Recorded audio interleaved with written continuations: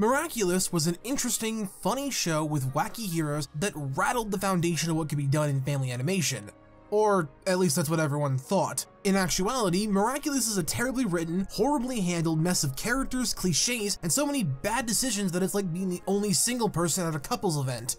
Uncomfortable. A show that is little more than a cornucopia of tropes that haven't been allowed to die since the 90s, and terrible ideas that have persisted to this day, to the point there's an entire subcategory of fans dedicated to picking apart the show, and that is not undeserved. Everything about the show is shallow and lazy. It's killed off whatever goodwill it initially garnered, and now people are just trying to figure out what's sort of the domino chain that got us to where we are today. And that's what I'm gonna do, going as in-depth as I possibly can, finding that elusive answer to what exactly caused this shit show to go off the rails. Someone end my pitiful existence, this is a thorough deconstruction of Miraculous Ladybug, a garbage show that is bad. Miraculous, simply the best, up to the test when things go wrong. Miraculous, the luckiest, the power above, always so strong. Miraculous.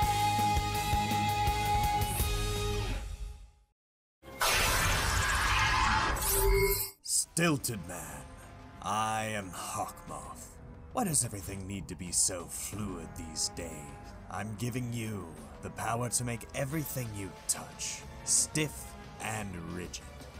The animation in this show is something I can universally find to be decent most of the time. I'm starting off here because I need you to understand that while I do hate this show and find it to be one of the most mind-numbing things on the air given its pacing, writing, characters, and generally everything else that isn't this, the animation itself is fine. It's not amazing, it's not stunning, it's just fine. From what I've seen, the show has good storyboards, good line work, the rigs are all stable, and they don't use squash and stretch all that often, which makes things feel more realistic at times, which for a 3D animated show can be easier to achieve than 2D animated shows. By the way, keep this in mind, I'm gonna do a thing later. For a majority of the show's lifetime, it had 4 animation teams: SMAG, Assemblage, Symbiosis, and DQ, and unlike the restaurant, they aren't a treat. These 4 studios go in descending order of quality, with some of the best looking episodes being made by all of them at different times, and also Cat Blanc, which has this weird filter over it, but it's whatever. SMAG are commonly referred to as the best of the series because the episodes they work on look almost completely different from the other 3 studios. The lighting is better, the rendering is better, the subtle details on the characters are better, just little things like that. Tiny details, which is why Jeremy Zag took them to go make the movie for this series. Given the quality they were pumping out for this show and how much they weren't getting paid, Jeremy just ran off with what he knew worked and left Thomas with Assemblage for mostly big events and DQ for everything else in between. Since this, DQ has become the lead animation team, with Symbiosis getting fired over, and I'm not kidding here, teenage girl jiggle physics. The show's fucking weird, man. Not saying that it's right to sexualize a 14-year-old character, God knows I can't get away with that, but it was A, 4 frames of animation, and B, probably done in the physics engine, not the animators. Regardless, we're left with an alright animation style and an objectively okay at best one for no other reason than money and some wonky animation. DQ honestly does fine. For a weekly animated show, I'm willing to forgive some wonky angles here, or even bad lip sync. However, their lighting engine needs to be used. Like, now. For some reason, Season 4, and I will go into Season 4 on its own, don't you worry, but Season 4 just has these flat, blank shots with no shadows, or the lighting just isn't working, or the textures on the character's face just disappear for no reason. Like, what the fuck is this? The only shot I've ever seen people kick up a storm about that I immediately understood why it looks wonky but isn't is when Marinette gives Rose the pink anklet and her thumb looks stretched. It's not. It's still proportional to her hand. We're just getting a unique angle and her thumb is a solid color. It's going to look off no matter what, and it's like a 2-second shot, guys. Come on. This is why I say the animation is a huge priority for me in this show, because even at its fucking worst, it's just not as important as the story that's going on in it. While yes, the transformation sequences are nice, and are probably the most universally loved part of the show given that they're constant, despite how Sailor Moon it ends up becoming after a few episodes. I promise I'll never take Chloe's advice again. Tiki! What's on?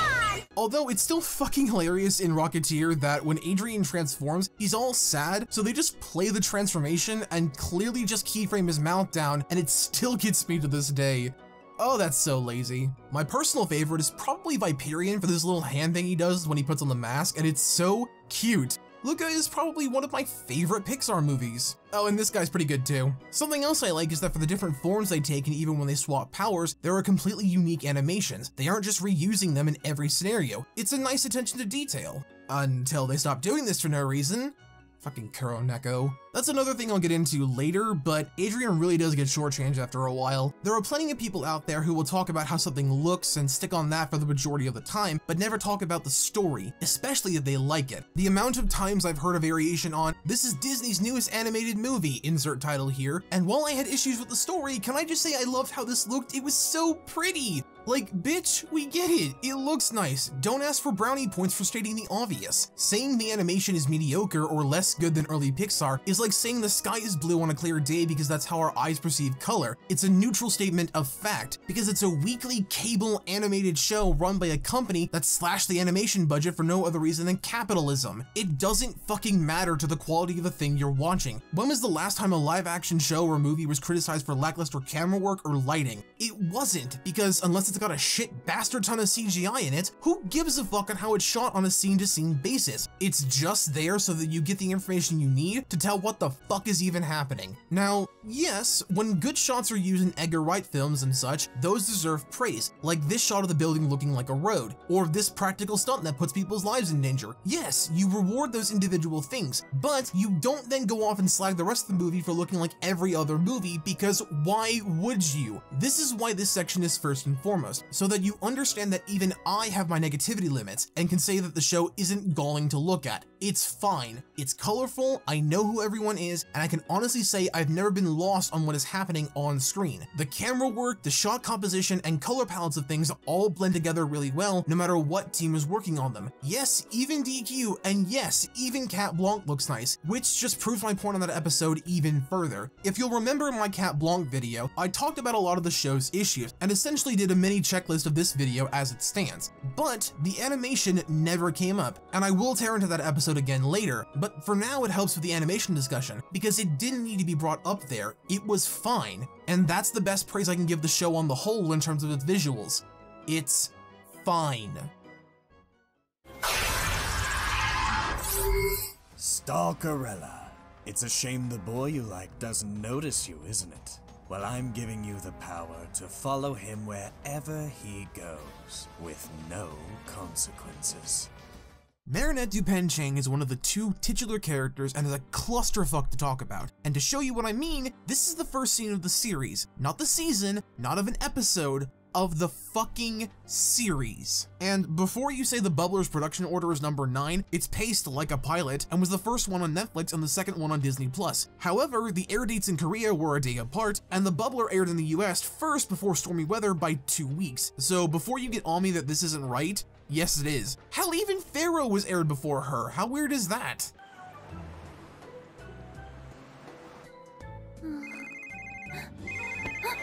Happy birthday!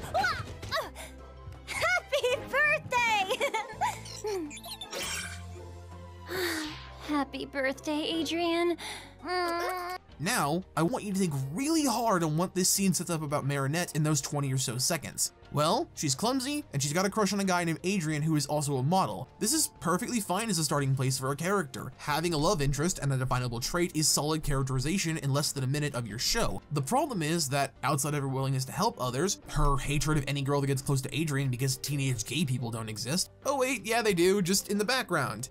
Over there, away from the white passing heterosexual main couple, and we'll fucking get to that. And her rather bizarre undiagnosed ADHD, this is the only characterization she will get for the rest of the series. All of these things are shown in the first episode so well that I'm astonished the show doesn't do anything with it. It elaborates on these traits and double, triples, and even quadruples down on them with very little in the way of introspection, and the few times there are those moments, the episode either ends or frankly just forgets it was the problem and invents a new problem to be mad about out of whole cloth, or just doesn't let people stay mad at her because magic butterflies ex machina. Example, Timebreaker. In this episode, Marinette is tasked with watching her parents' bakery for one of the reoccurring characters to come get a tower of macarons in the shape of the Eiffel Tower because Paris, but runs off to hold up a banner at a race her friends are doing for dares because logic. And she can't be late because it's not as if the teenagers who took the time to come here can't wait the 15 or so minutes. You'll be late to hold up a banner that is only here to facilitate the plot in the first place? Quick, shirk your responsibilities for short-term gain! Anyway, she goes off to do that and has to help hold the banner. Alex, the victim of the week, asks Alya to hold her watch. Through some shenanigans, the watch is broken despite it being a miraculous that we've been told can't be destroyed by anything but Cat Noir's cataclysm, but fuck it, I guess they hadn't written that rule in yet. And the side character calls saying that she's at the store but Marinette isn't there so she can't give the cake. Now, she clearly fucked up and should have told her friends to wait or meet up after and watch the video Alya took, which, fine, completely understandable, characters have to have flaws. How does she react to her mistake? Does she take ownership, apologize, and accept the punishment for cutting her parents' 20th anniversary short, along with ruining their reputation with one of the city's most important people, who is also, incidentally, the city's local news anchor? Or does she, like, rush up and apologize for being late?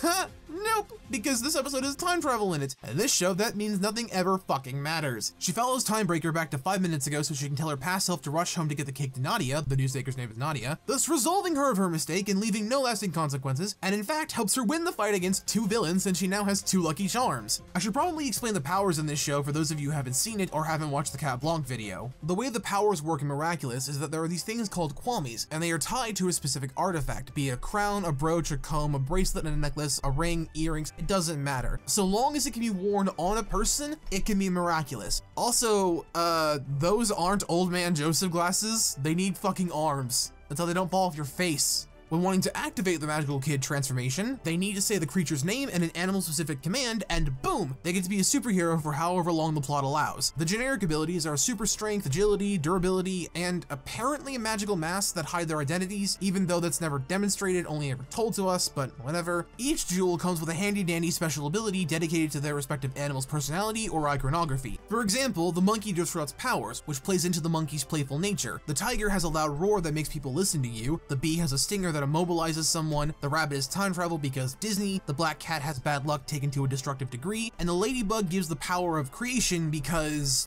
polka dots? Yeah, that one doesn't really add up. From what I gather, it's supposed to be luck, and much like the cat is bad luck that is cranked to 22 to mean destruction, so must go for the ladybug and good luck meaning creation. Each of these abilities can be used once per transformation, and for the kids that means they have 5 minutes before they transform back into themselves because transforming and doing their one-time thing drains their quality so much so that they need to eat afterwards. It's like Tamagotchis, but with phenomenal cosmic powers! The Lucky Charm, Ladybug's one-time use ability, gives her a wacky new tool to do whatever the fuck she needs to do in order to get the bad guy's emo goth object, break their personal property, and then reverse everything back to the way it was before the bad guy started wrecking shop. Okay, I know that's a lot to take in, but that's just the general power setup. Let's get back to Little Miss Creepy here. Marinette is now able to win the day because she has random bullshit items that she was able to use in unique ways. This is often played for humor, like one time she got a massive rocket launcher that she took the sight off of to distract a brainwashed Cat Noir. Again, put a pin in it, I'll get to him next, so that Queen Bee could stun the mayor, who had been given the power to have anyone listen to him regardless of how ridiculous the order was. This and many other examples showcase her out-of-the-box thinking and overall is an asset to her character and the series. However, where this becomes a problem is that the show just makes her intelligent and able to think of wacky shit on the fly and almost instantly get what it's for. Like this one time she was given a pillow to defeat a villain, and the way in order to use it was to rip the thing open and grab a feather so she could tickle the armpit of said villain. Like, how and why would you come to that conclusion? It's funny, but it just, how? The show also has her have this weird spy vision to keep the audience in and how her train of thought is progressing, and they eventually started bleeding into everyday life. And then Cat Noir. And then her mother. Like, it stops being a cool insight into her way of thinking when 4 seasons in, you just give it to other characters, guys. This leads probably into the biggest problem with Marinette from a plot sense. She can't ever be wrong. I mentioned this earlier, but now I'm going to expand on it. Pretty much from the moment the series starts, Marinette is able to do petty, stupid things and see no consequences for them because she's the main character and...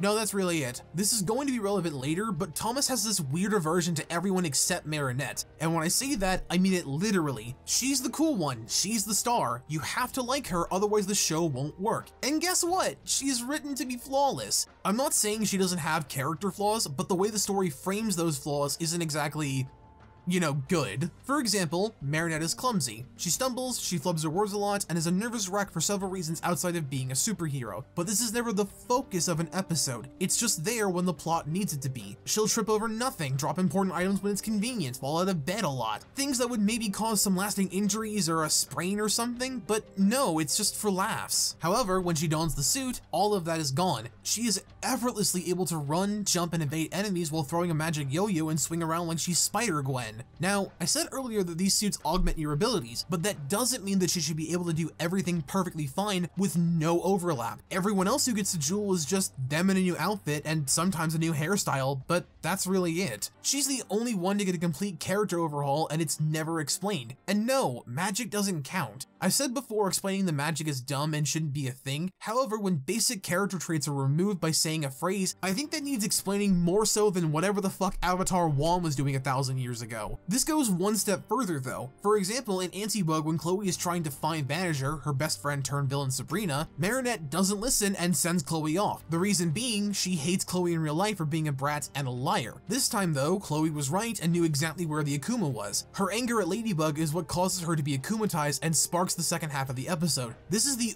only time in the show that Marinette is completely in the wrong and makes Chloé in the right, and still Chloé gets turned evil. Marinette is an irrational person. She doesn't think ahead and is just going through life a mile a minute out of the suit. So applying that in the suit seems like good character work, but when the consequence of that action is applied to another character, that's not good writing, that's blame shifting. And I get she's got a history with Chloé and is applying it to this dynamic. However, Chloé has no idea who the fuck she is in the suit and is in fact one of her biggest fans, to the point in this episode she was in a Ladybug costume most of the time. All she had to do was treat it like a work relationship. Just be civil and don't jump to conclusions based on this new dynamic. Speaking of dynamics, I'm debating if I should put her obsession with Adrien here or in the romance section because there will be a large amount of overlap. I think here works best because the romance section will be more about the other characters and the way the two leads interact in that love diamond. So Marinette is very extra and is very much someone with which the phrase chill out has never even been in the same room with. Remember the first scene of the show and how I said it established her two big character traits? Well, this is what 90% of the B story is in this show. Sure, there are subplots here and there that are more season-based or tied to a side character, but the B plot of the show is Adrien and Marinette and whatever awkward way they're fumbling over each other this week. From his perspective, she's a friend he's developing feelings for. On her side, he is the star in the moons, her muse, her reason to breathe. When he's not around, all she does is think about him and what she can do for him. This woman is defined by her non-relationship to this man, to the point it is our introduction to her, for Christ's sake. I cannot overstate this enough. This is the first thing the writers thought we had to know about her, and it's weird. She follows him around, breaks into his photo shoots, breaks into his house, follows him around, has a goddamn calendar with his schedule on it down to the minute at the start of episode 5 of the series. She makes him gifts not only for his next 50th birthdays, but also 5th Names Day, Bastille Day, whatever the fuck that is, and even holidays. Like, we get it, she goes overboard on things, guys, but there's a limit where exaggeration goes from being funny to creepy. Her knowing his schedule offhand is funny. Her making him like 6 different gifts and can't decide which one to give him is cute. Having her have a small crush on him that makes her tongue-tied is relatable. Any one of the things you had her do is grounds for a restraining order, but all of them at the same time warrants her being sent to a psych ward. She followed him to another continent, for God's sake. Come on now! How do you look at that for a story and go, yeah, this is totally a fine lesson to teach the kids, what's the big deal, you degenerate fuck? I'm genuinely curious how this made it past the first draft and no one shot it down. Oh wait, I know why. I get it. I was a teenager and I had crushes on boys, something fierce, but the most I ever did was work up the nerve to talk to them and get shot down. And the ones I did get to know were really great. One of them became a really good lifelong friend, and it was done through being confident and honest with them, not shoving gifts in their face and learning their schedule. And yes, I learned this as a newly out gay kid at 14 in fucking Indiana in 2010. So yes, this 14-year-old straight girl can absolutely figure this out. Marinette is a character who is impulsive, self-motivated, and wants one person so badly to the detriment of her surrounding relationships, both in and out of the suit. She's a social butterfly, but she needs to learn when to go back in the cage for a while or simply settle down and not be so out of control, especially when Lila and Chloé are involved. Oh, and the fact that her friends all just let her do these things to and for Adrien is bad writing. Someone should either stop her or just fucking tell him so he can make an informed decision and make a move on her. And I think that's enough about her for now. Let's look at someone a little less complicated. Mopadope. You want to be seen, feel valued by a teammate, fall into despair, and give in to the power of destruction. Adrien is one of my favorite characters in this show. I'm sorry, I know my card's on the table and my hand is showing. I like the depressed cis white boy, big shocker, but the reason I like him so much is because he's got way more depth going on than Marinette. I'll explain his faults here in a moment, but just let me say what I like about him. Adrien is an isolated 14-year-old boy who just wants to be normal. His father, a famous fashion designer, keeps him to a rigid schedule and makes it so that he basically has no free time. In fact, in the Origins episode, we learned that he enrolled himself in school. He filled out the paperwork. He walked to school. He did all of this to be a normal teenager. For Marinette, I showed her first scene, and I think it's relevant to do that here as well. Your schedule, Adrien? Thanks, Nathalie. Hey, my father get back to you about my birthday party? Well, he doesn't think it would be a good idea. Of course not. Happy birthday, Adrien. That's it. He's just calmly eating breakfast and is disappointed his father bailed on him again for work. The very next scene demonstrates his other big character trait, his unwillingness to stand up to his father. These two traits are shown consistently as his two biggest problems in the series. They add a lot to scenes, and while they're overplayed in favor of actually doing more dynamic things with him, they are at least banal character traits that aren't actively going to get him arrested. His backstory about how he's been sequestered since he was a child, and that being doubled down on since his mother went missing, goes a long way to help characterize him. This will go into a bit of Chloé as well, and don't worry, she's next, but what I'm about to say will color her as well. Given that both of their parents are rich, influential men, it stands to reason they'd have their children be friends, and it's even hinted at throughout the series that Andre and Gabriel are long-term friends who sent their children to the same private elementary school and even arranged playdates with one another for either business or just for the benefit of their children to learn how to socialize. It explains why he gives Chloé so many chances and doesn't really give her flack for her blatant crush on him or even just being a brat, because she does try for him and she's his oldest friend. He's not used to having so many, and the fact that she's one of the few people he's allowed to see from his past that his father approves of, it's understandable that he'd be reluctant to cut her out, especially since they're in the same class, and again, she does improve herself because of him, and he knows this has a net positive effect in the class and the city on the whole. This does get ruined in season 4, but that's way later. For the first 3 seasons, you're able to see how he knows her so well, and what he's capable of doing when he's comfortable with someone. Adrien is a parental abuse victim, and has been broken down to take his father's orders without question. This is until his friends start acting in a positive influence on him and give him the confidence to ask for more time to himself and be more independent, something with which Gabe bites back against with almost giggling contempt. This is why I say Adrien is the character that grows the most. He has the most to grow from and has the most overall shift in the series. He mopes and tries to have a life and Gabe says no, but season 3 and 4 have him fighting back more and learning how to be more self-sufficient, and a big part of that is his role as Cat Noir. As the cat, he can be playful, he can be flirty, he can be reckless, and overall just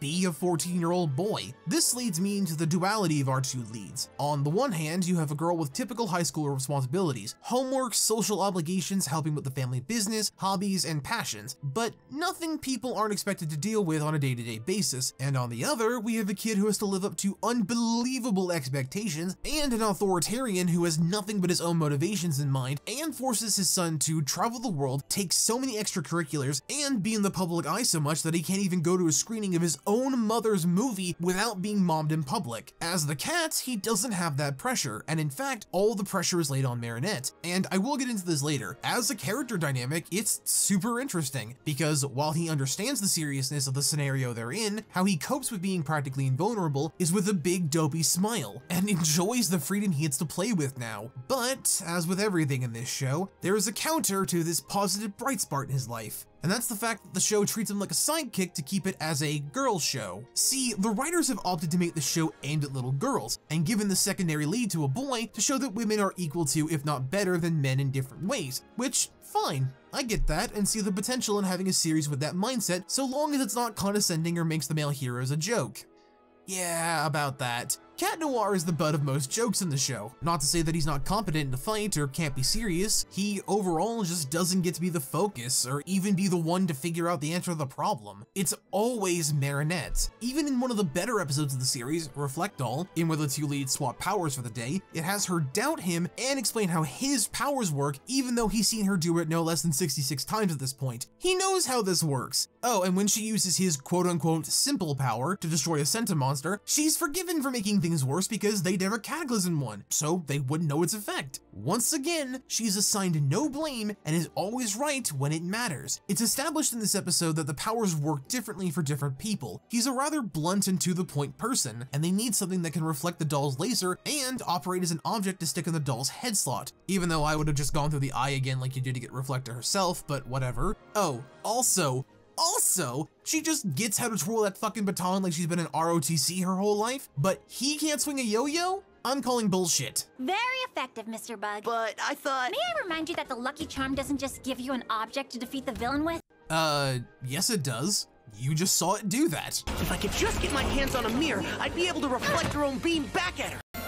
A mirror! This ties into my theory that she has ADHD and he has autism because of how the powers work, and is probably why Master Fu gave them the miraculous he did in the first place. This episode was annoying, but from Marinette's characterization of things, works really well for him because it shows just how out of his element he is when he's put in charge. He's frustrated, he's annoyed, and he's not used to being the one that has to do all the heavy lifting in his life. On the other hand, it shows his critical thinking skills and his ability to retain information, as he reflects on their previous battle with Reflector to inform how to defeat the doll, something Marinette chides him for, even though for the first time in a long time, he's fucking right. The sad thing about Adrien is that he's a passenger in his own life, and he desperately wants to be in the driver's seat, and when he gets to be that as Cat Noir, he still has to play second fiddle to someone else, but he's now viewed as a partner. He's equal to someone, and that's fine for him. It's when he's put in the role of leader when he flounders, and that's amazing character work. Marinette, for all of her faults, can command a crowd and is able to lead people when she needs to, and that is remarkably consistent throughout the series. I didn't bring that up before because it applied better here. The show often portrays these two as partners, but never delivers on it in the big ways. For instance, the aforementioned Master Fu. Fu never fully meets Adrien for a sit-down conversation until the middle of season 2, and Marinette meets him at the end of season 1.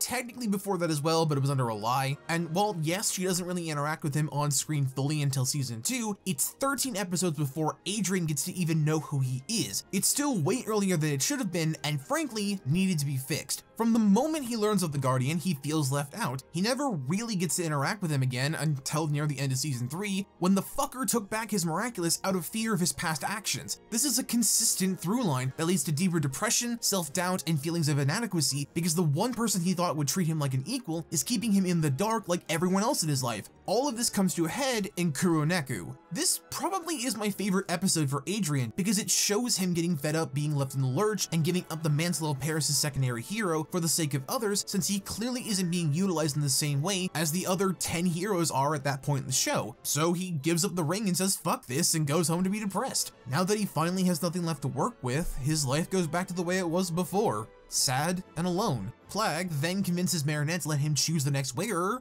at which point he goes straight back to Adrien, but has him change everything about himself to have her take him back, which has her fall in love with him and asks Plague to give the ring back to the original owner so that she won't stumble over herself around him, and from that point forward, he seemed to be on better standing in the group. Yeah, the show lampshades how he's still not the main guy anymore, but she makes sure he knows how much he matters to her, and that's great. This episode tells him that being himself is the best thing for him to do, that having his feelings is valid, that speaking up will get results, and trying to be someone else isn't going to work, and if anything, is a hindrance to the well-being of the team. It's decent writing. Anybody else notice this kid gets the best fucking episodes? Oh, wait, how could you when he gets like one a season? The closest thing he gets to taking charge outside of Reflect Doll is in Simon Says, where he just isn't having any of Gabe's shit, and it's glorious. I'll reinforce the outer defenses. Go hide in the atrium. It's not safe in here. No one tells me what to do, not even a superhero. You're in danger like everyone else, so stop pretending you're above us all and just do what I tell you to.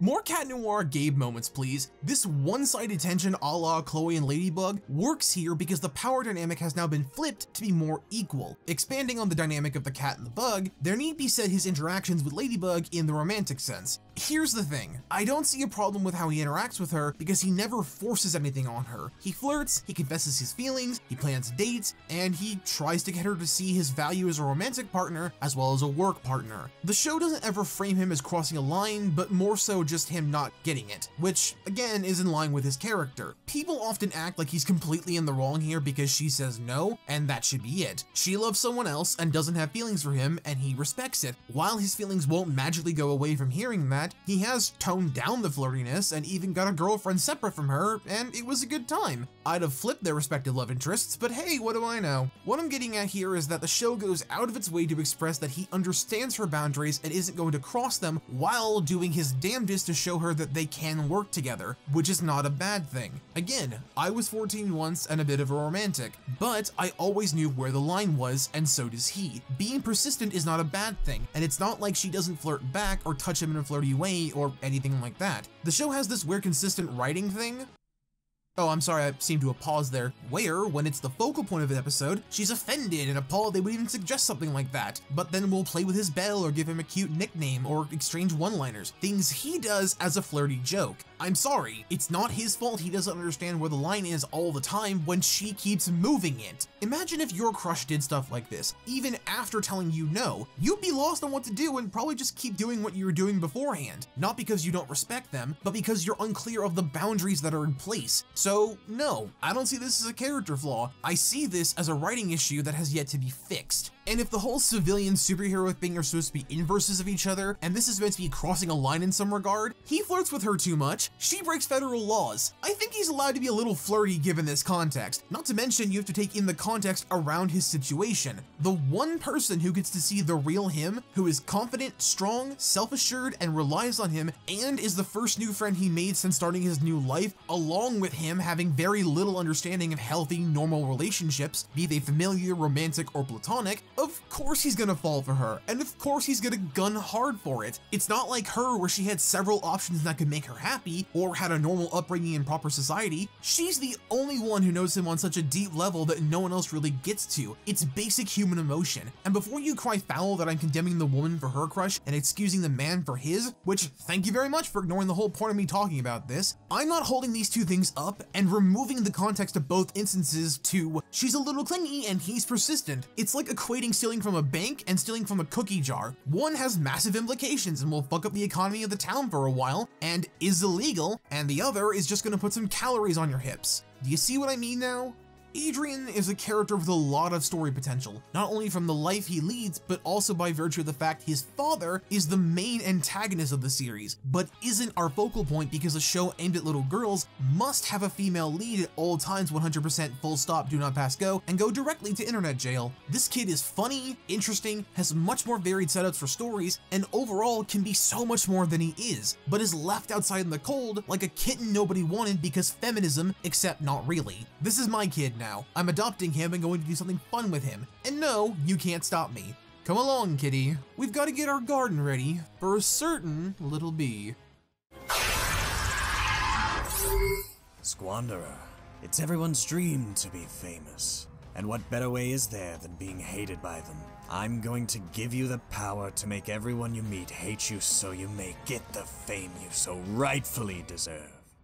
Chloé Bourgeois is a character that has been completely fucked sideways by this series with several large barbed wire anal plugs. Yes, that was graphic, that was the point. From the moment of her debut, she was categorized as a bog standard bully character that no one likes, but has to put up with for their family's wealth and power. Think Bratz, but you know, somehow worse. As I did with the other two, I'm going to show you her first scene and how this characterization is implemented. Don't tell me it's Adrien's birthday! 10 seconds later. Did you get the gift I sent you? No. What? Oh, those delivery guys. I bet it was too heavy, so they had to go back and get another guy to help. Those slackers.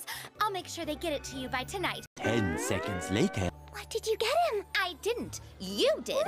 And it better be amazing, and it better not be late. So, what is Chloe's big first impression?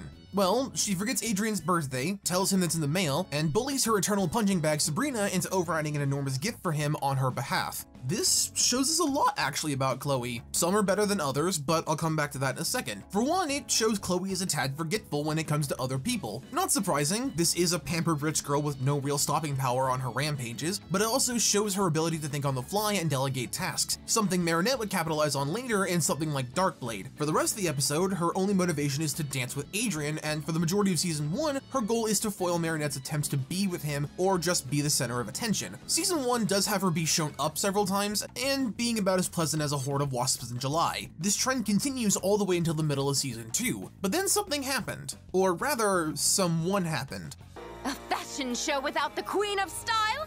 Literally unacceptable. Style Queen is the epitome of base breaking when it comes to Chloé. It broke her mold and gave her more depth she desperately needed. In one 2-part episode, we get this beautifully picturesque explanation of who Chloé is and why she is the way she is, simply by her mother showing up and being exactly like her, only with the clout to back it up. Chloé's parents are an interesting case study in terms of tertiary elements of a character, because one's upbringing informs much more about the character than you'd think on a first go. For an example of a bad way this is done, Adrien. The show has framed the way his father is towards him as a long-standing problem that only got worse after Emily disappeared, just before the series started. However, later evidence contradicts this, given that Adrien had a happy childhood from what it sounds like. He loved his parents, the few friends he was allowed to have he loved with all his heart, and despite his mother's illness, everything else seemed to be fine. But nope, in early seasons he's just always been a dick for no reason, and that's the way he's always been. Audrey and Andre have much more consistent characterization, and that informs Chloé even more so, as any good supporting character should. I know I'm framing Chloé as the third main character of this show, but for a while she kinda was. She learned the most, grew the most, changed the most, had the best arc, at least for a while, and overall had the most interesting things done with her, and it all began with Style Queen. This episode, in hindsight, was one of the smartest ideas the show has ever done. From the moment Audrey is introduced, she gives so much context to Chloé. Audrey is mean,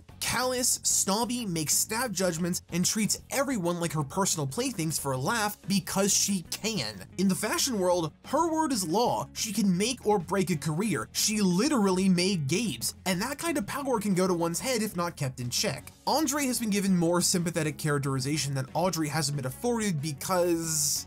well, honestly, I can't figure out why. As much as I'm about to gush about this family as the prop up to Chloé, I can't find a reason Audrey has just been left to be the same person, or at worst, be a plot device when her husband hasn't been. I'm not saying Thomas has problems with women, I'm just gonna put the idea out there and let you ruminate on that while I keep going. Andre always wanted to be a filmmaker, even going so far as to make the film Adrien wanted to see in Goryzilla. It's a neat detail, as we all just assumed it was Audrey, but no, she forced him to stop for a political career while she was doing her own thing so he could pay for their children to be taken care of. The reason Chloé is able to bully her father the way she does throughout the series is because she saw her mother do it, and he's so afraid of her that he cannot bring himself to fight back. See, Audrey was away a lot when Chloé was a kid, and her father made a big deal about her every time she was home. Along with her power and status being brought up as much as it was, it built up the idea in Chloé's head that she should emulate her behavior, and honestly, can you blame her? I mean, it's her mom. Why would she, a literal child, not want to emulate their parents? Yeah, as a viewer, we can see this as a bad, but when you're a child, it's harder to understand that not everything is as amazing as it appears. It's often said that parents are the biggest influences on their children, and this right here is a textbook definition of it. For fuck's sake, Audrey had an affair and wanted the child of that affair to be gone so bad she sent her to another continent where she sees her at most 3 times a year. Is it a wonder that Chloé thinks the way she does not only about Zoe, but about everyone else? This leads me back to Style Queen. Due to some weird stuff requiring Marinette, when Chloé finds the Be Miraculous, she takes it home for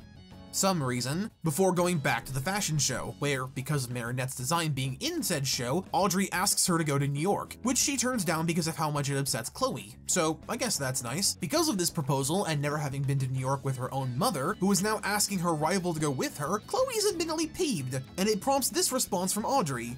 I'm exceptional too! The only exceptional thing about you, my dear, is your mother. And this right here is Chloé's major character flaw in a nutshell. I think I just summed it up in about 5 minutes, but that's how much this episode ripples throughout the show. You can keep your Cat Blancs and your Gorizillas or even your fucking Desperadas. This is an episode for the ages. I'd even say it's in my top 5 if I were pressed on it. From here, Chloé tries to find a crime, but can't. So, in her infinite wisdom, uses her power of immobilization to cause one to happen. It, of course, goes astray, leading the 2 leads to have to save the day and chase her down before she transforms back. In fact, them not trusting her is why she gets palette swapped into a version that can control bees. This show is nothing if not on the nose, and you know what? Sometimes it works. Very rarely, but it does work sometimes. Once defeated, the news crews show up, and for fuck's sake, Audrey, on national television, tells everyone that Chloé is in no way exceptional. I mean, Jesus fuck! This woman is so cold, and I love it! However, the important part of this is her response. She's saddened, and after a pep talk, she gives her first and most sincere apology. Ladybug? Cat Noir? I'm sorry.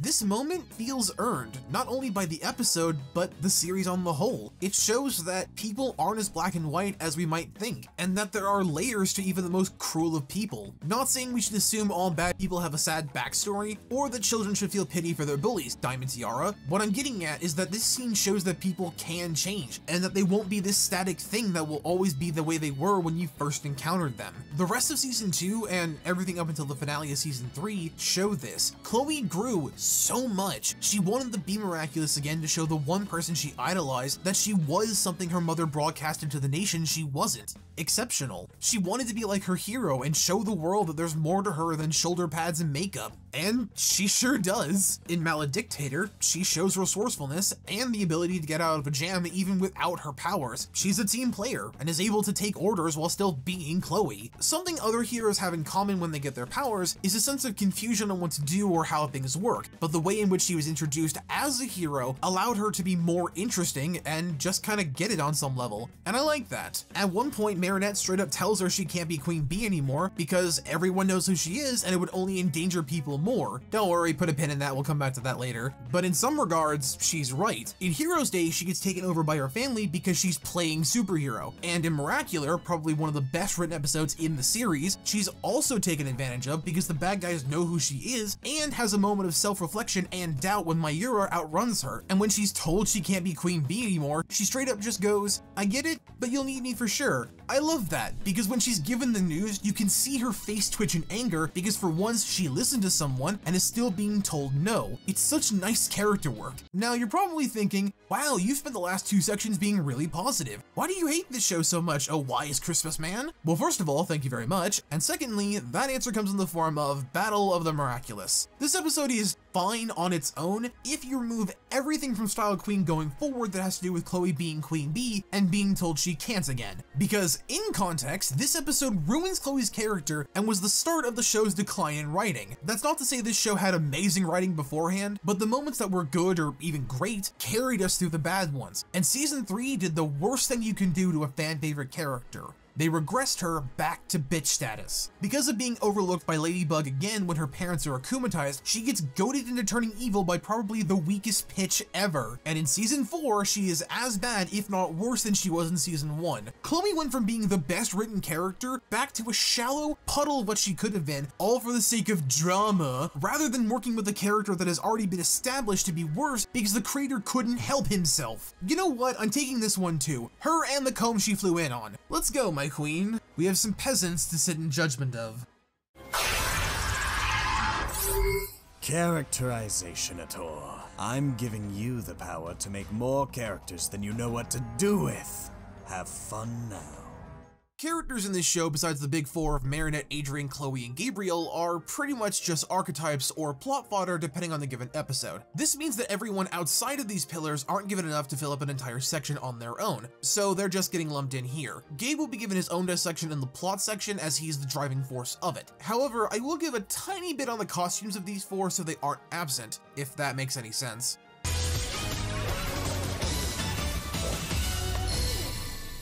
So with Ladybug, I honestly both kind of love and hate this fucking outfit because it's the entire reason the show is in 3D. It's been on record for some time now that had Thomas changed the design of her to a more 2D friendly one, the show would have been in that style. But he was so stubborn he couldn't do that, so now we have the show in its current form. Which, you know what, if the show was gonna look like another generic anime, then I'm much more happy with the C-tier DreamWorks knockoff. Although, I have to say, I get she's the main character, but by fucking God, man, could you have given other people different outfits as well? She has, and I'm not joking here, at least 9 other hero outfits alone. Hell, in Season 4, she started getting a change whenever she does her power for no other reason than because it looks nice. Cat Noir gets like 5, and one of them is Mr. Bug, and one of them is him just pretending to be someone else. Like, my God, man. It honestly feels like Persona. Now, while the protagonist gets all the cool bells and whistles and has the ability to have several personas at once, everyone else is basic as hell and only gets 1. This goes hand in hand with what I was saying earlier. The show just can't bear to tear itself away from Marinette or give anyone else attention or the love they need. I understand having a main character, but when it comes to this show, it has this aversion to not being away from her for longer than it takes to monologue or maybe pee. Giving the focus to even the secondary main character for longer than half an episode is simply not in the show's cards, apparently.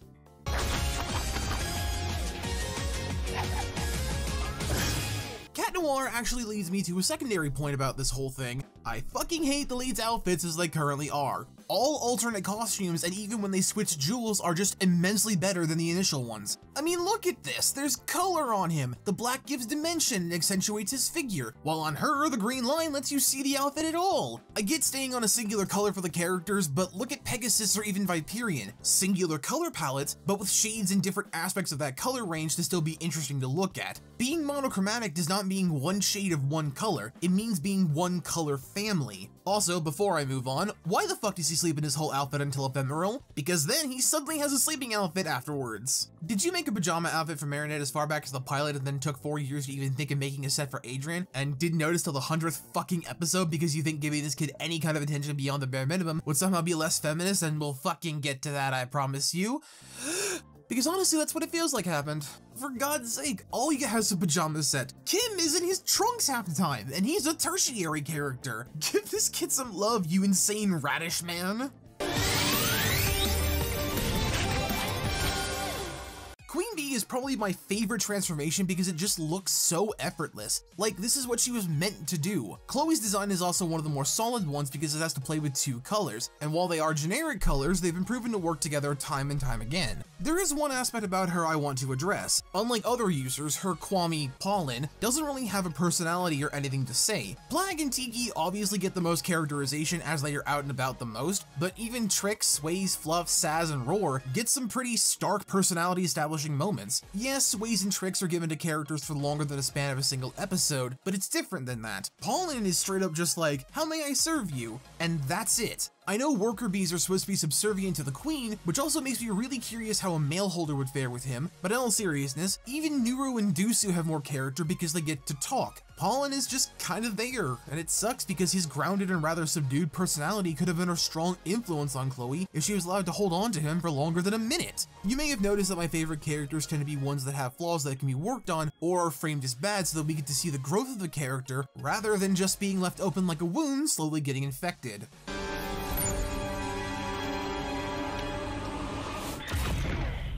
Purple is the name of the day in this house, apparently. Honestly, this one's gonna be brief because its design is as bog standard as you can get. Much like with green, society has designated purple to be a bad color, so it's a no-brainer that they'd go with that. Not to mention that both green and red are complementary to one another, but also pair up well with purple, so this stands to reason for color theory. Even though the green part of this is significantly more black, but still, it's a nice touch. He has 2 big designs, a single episode palette swap, and what the fuck is that? Who designed this thing? He looks like Catman from the Justice League of America timeline. Holy shit, is that bad? And that pose, it's like he's going, ta-da, look how bad I am. This show's concept designs are so bad. Anyway, his base design is fine, it's just a purple suit with a chrome dome, which is fine. I don't get the cane seeing as it's not a weapon. I get it's to hold the Akuma, but he typically has to hold it to make it evil, so again, seems cumbersome. Something like Tigress would have fit better here anyway. As for Shadow Moth, it's the same thing, but with an added coat flap, a fan, and a DBZ counter for the extra jewel in use. Overall, his designs are fine, at least the main ones, but it's not all that interesting to go on about. It's a fucking business suit. It might as well just be a palette swap of his everyday outfit.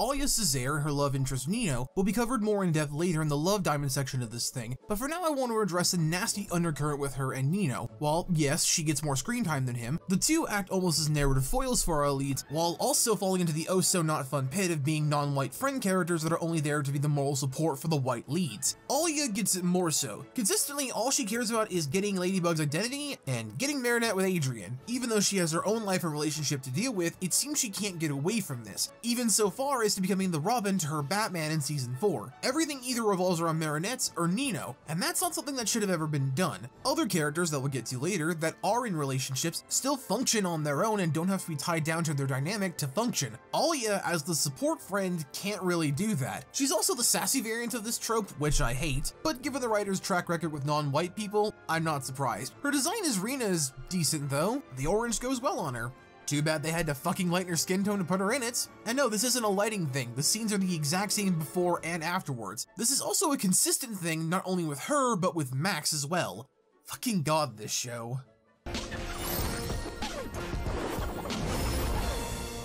Nino Lahim, much like his girlfriend, is the secondary support character to his white protag. The only difference is that his hobby is being a DJ, which is dropped at some point, as it gets in the way of being upset his best friend's dad is an asshole for the 20th time before breakfast, which is fine on some level, and their friendship is one I genuinely like and find very normal on Nino's end. Unlike Alya, he's much more inclined to stand up for Adrien and make things as fair as possible. The pilot showed this off very well, and subsequent ones reflect this as well. The difference is that much like Marinette, Adrien doesn't really reciprocate this level of friendship, and the show tells us implicitly that these four all met each other on the same day. Yes, kids form bonds rather quickly, but that doesn't mean they do anything and everything for each other all the time with no strings attached. Maybe for friends you've had since diapers, but even then, Chloé shows us that can't be the case every time. What I'm getting at here is that these two aren't so much as allowed to be their own characters. They're either latched to each other or their white counterparts and play support off that. And in all fairness, that's fine. Characters can be support, they can be secondary, but if that's all they do, they tend to get stale. To make an example really fast of a good and bad instance, look at say Morgana from Persona 5 versus Kairi from any Kingdom Hearts game. Mona is a very independent character who acts as the player's voice of reason and walks through things with you, but still has a definite goal and personality separate from Joker. Kairi is just anime girlfriend who is either kidnapped, killed, asleep, captured, or dead, and that's it. She's got like one major milestone under her belt, and that's keeping Sora from dying in 3, but otherwise, she's basically support in a bad way. She doesn't even heal you much, so even Donald is batting better than her. Back to Nino, I like that he gets to take up the mantle of the turtle. It works for him, and having an offensive tank is something I wish more characters besides Superman were able to make good on.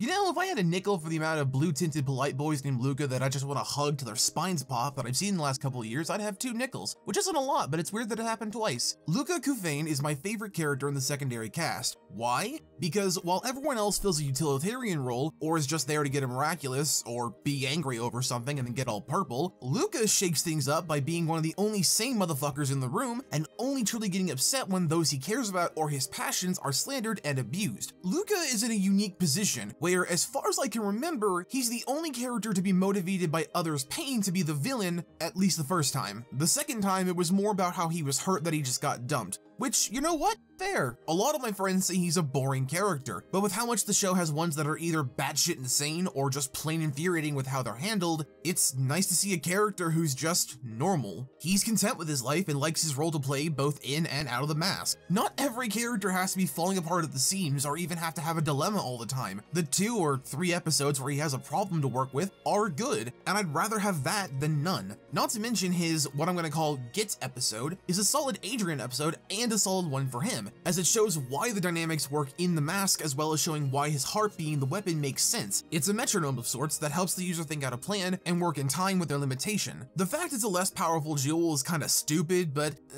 every overpowered jewel eventually got a downgraded one. Like Purple Tigress is just Cataclysm but with a meteor strike rather than the touch of death. That's morbid. Also, his design is cool and the way he puts on the mask is just adorable.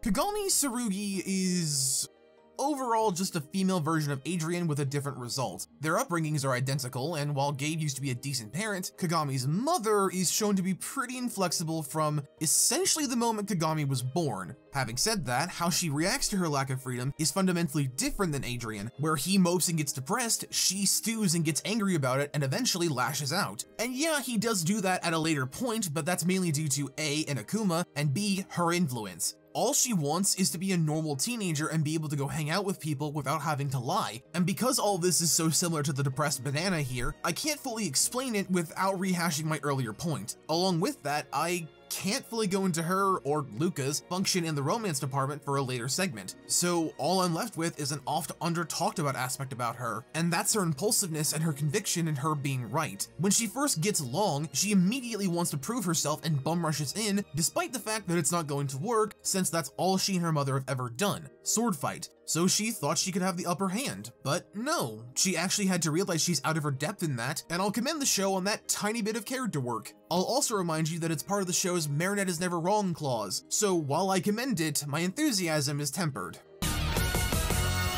Hang on, let me fix that.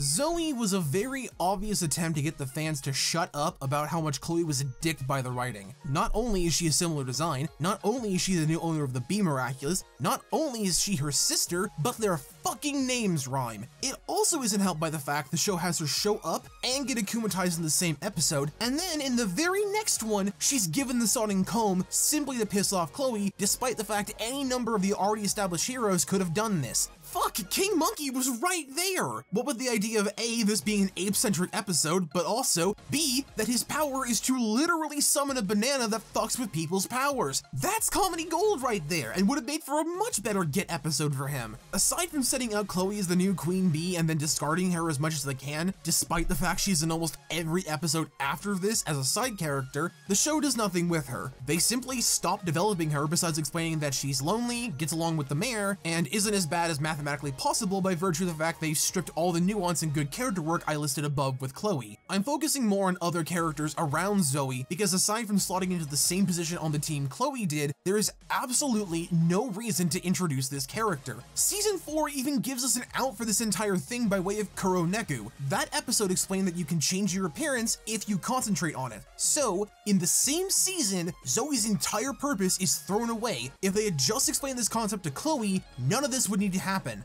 Also, that rule doesn't apply to Kagami, even though it's the exact same scenario, but fuck it, she's not Chloé, so I guess it doesn't matter. On her own, Zoe's a fine, albeit bland character, but what her existence does for the show is complete horseshit. Starlight Glimmer was a better base-breaking character. At least she was fun to throw a brick at.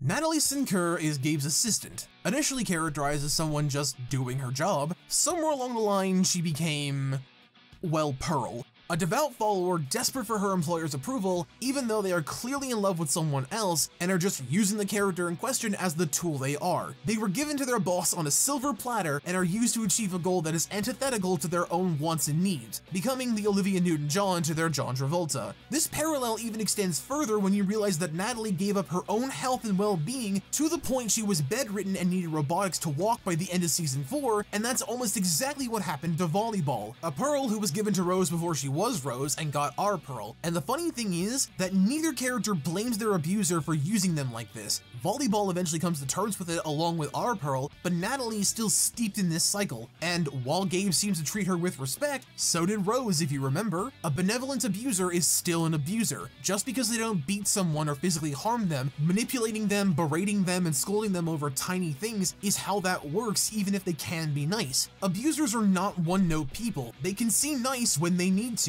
That's the point. This is to say that Nathalie is a horribly written character that is only here to pine over Gabe and get taken out of the fight for him so that he won't be out of commission, so as to explain why Emily is in a coma. She's a utility character in the worst way. Apparently in season 5 she ends up leaving, but that doesn't change any of this for the past 4 seasons. It's still scummy.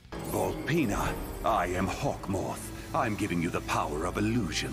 From now on, your lies will come to life. Lila Rossi is a fucking cunt. I hate her. Not only in the way we're supposed to, but also in just her for what she represents. Lila was clearly introduced to shift the schoolyard bully character away from Chloé and be a source of the cast and fandom's rage. But since Thomas is incapable of sticking to an idea he didn't personally come up with, the instant he got back into the sway of things, Lila took a back seat to the awfulness that is the season 4 Chloé Dragathon. Lila lies, cheats, steals, manipulates, and and overall is just a bitch to everyone who isn't Adrien. Sounds familiar, doesn't it? However, where Chloé got better, Lila was so sparsely used and only ever brought out for deplorable things that it's not a matter of what she's done, it's a matter of ratio. Because at this point, the show has given Lila zero redeeming qualities, motives, or even a hint at remorse for what she's done on any level. She's a bully through and through and deserves to get decked in the face. Where Chloé was Diamond Tiara, only done better, Lila is more akin to... I don't want to say Maleficent, as that would be a disservice to the queen of bad bitches, but that's my closest comparison. She does everything out of spite. She's completely built her personality on lies, and overall, lies to get what she wants. The difference is that the show seems to want to keep her as this side thing, while pillaring Chloé for what she used to be and then reverted back to, because the grown man writing this can't get over his schoolyard bullies. For God's sake, the girl is using Gabe to get to his son and be with him just for the power and money she'd gain for it. It's fucking infuriating writing when this is somehow the more redeemable person in the writer's mind just because her daddy left and her mom works. Well, guess what? Chloé has the same backstory in reverse, and yet somehow she's worse. Also, making her powers as the chameleon being a reverse Sleeping Beauty by having to kiss them to A, turn into them, and B, get them to fall asleep is creepy and gross, and why am I surprised at this point? Time to transform! Wait! Oh! Wang Fu is a narrative device. He's the mentor figure, Mr. Miyagi without any of the charm. Fu's worst trait is the one the whole show has, his favoritism of Marinette. That's really what it all boils down to. He can have grief and trauma based on what he did as a child, but the way the show goes out of its way to make him single in on Marinette is insulting at this point. Any normal show with two main lead characters would have had him train both of them to become the next Guardian, then pick who he thought was the most deserving. But now that he's picked Marinette, we're stuck in a scenario where she's under more pressure than usual and is in turn left floundering while Catboy here has basically nothing to do. I still say giving him the box and training him to be the next Guardian while she's the one in charge and able to be the one with the most powerful gem in existence while he finds pride in having a bunch of new friends and the responsibility of being the box owner would have been interesting. Oh, and the box being right under Hawk Moth's nose would have just been the icing on that cupcake. But the thought probably stopped at, he's got too much stuff going on with his dad's schedule, which seems to be a plot device that comes and goes at random as it is. Compounded with that, he's basically done nothing but give this kid a purpose and then told him, nah, you're just the sidekick, in every sense but directly. You can see this pushing and pulling with every member of the cast, where Thomas wants them to be one thing, but other writers want to make them something that's actually worth a damn and delve into their characters that aren't solely devoted to sucking off this one ideal of feminism. The overwhelming problem with the show's character writing is that there isn't any. There's implicit writing, which is fine in small doses, but when it comes to characters outside the big five, you'd be hard-pressed to find anyone that comes even close to being written half as much as Marinette. Yes, having the main character be the most fleshed out makes sense, but when you have an ensemble cast this big, you have to delegate your time more, and when the cast is gendered so down the middle like this, and your male protagonist is locked in a cage half the time, and the show likes to hyper-focus on a select set of these female characters, it leaves very little in the way of having a well-rounded cast that lets people follow the characters along the journey. Not to mention, there's just a shit squill bastard ton of them, so that's just fantastic. It also makes the clusterfuck of a story they're trying to tell a waste, which leads us to... Problem starter. You want things to be like they were, and to have your perfect life back? Well, you're in luck, because I'm giving you the power to make things as terrible as possible. The story of Miraculous has two major tracks running at all times, that being the day-to-day bullshit of our two archetypes and whatever their uninteresting problem is that week versus the Hawk Moth of it all. There is what I would call a subplot to the first half of the show, but I don't think it counts as one as it's so utterly woven into the main secondary plot that it just becomes that plot line. So this will mostly be about the superhero aspect of the show rather than the day-to-day things, as that will get its own teardown here in a bit. So the hero shit of this is just... well, it's really dumb, and not that that can't be fun. The villains of any given week are often what keep the episodes from being terrible. You'd think it'd be our main characters as they're the constants, but no. You see, because this show has to constantly keep introducing new tertiary characters to not only its supporting cast, but also its rogues gallery, it makes it impossible to give a fuck about any episode beyond the macro, because in micro, you know everything will be okay. It also makes it so that you can watch the episodes in almost any order, give or take some weird continuity issues that I'll get to in a second, which is fine and even beneficial in the show's favor, given that you can effectively watch a complete episode from start to end at any given time, if you're watching season 1. From season 2 onward, the big problem with the show's narrative is what happens in the last possible second of the episode Origins, which was this pseudo flashback episode that was also supposed to be the pilot, but was never given the proper framing device to work, and thus just seemed way out of order and unnecessary, but is also just stupid for how it changes the plot. So in season 1, the plot is very simple, good versus evil shit, spliced in with some Glitter Force meets Spider-Man and Robin. That sounded better in my head, but the joke's solid, so it's staying. After Origins,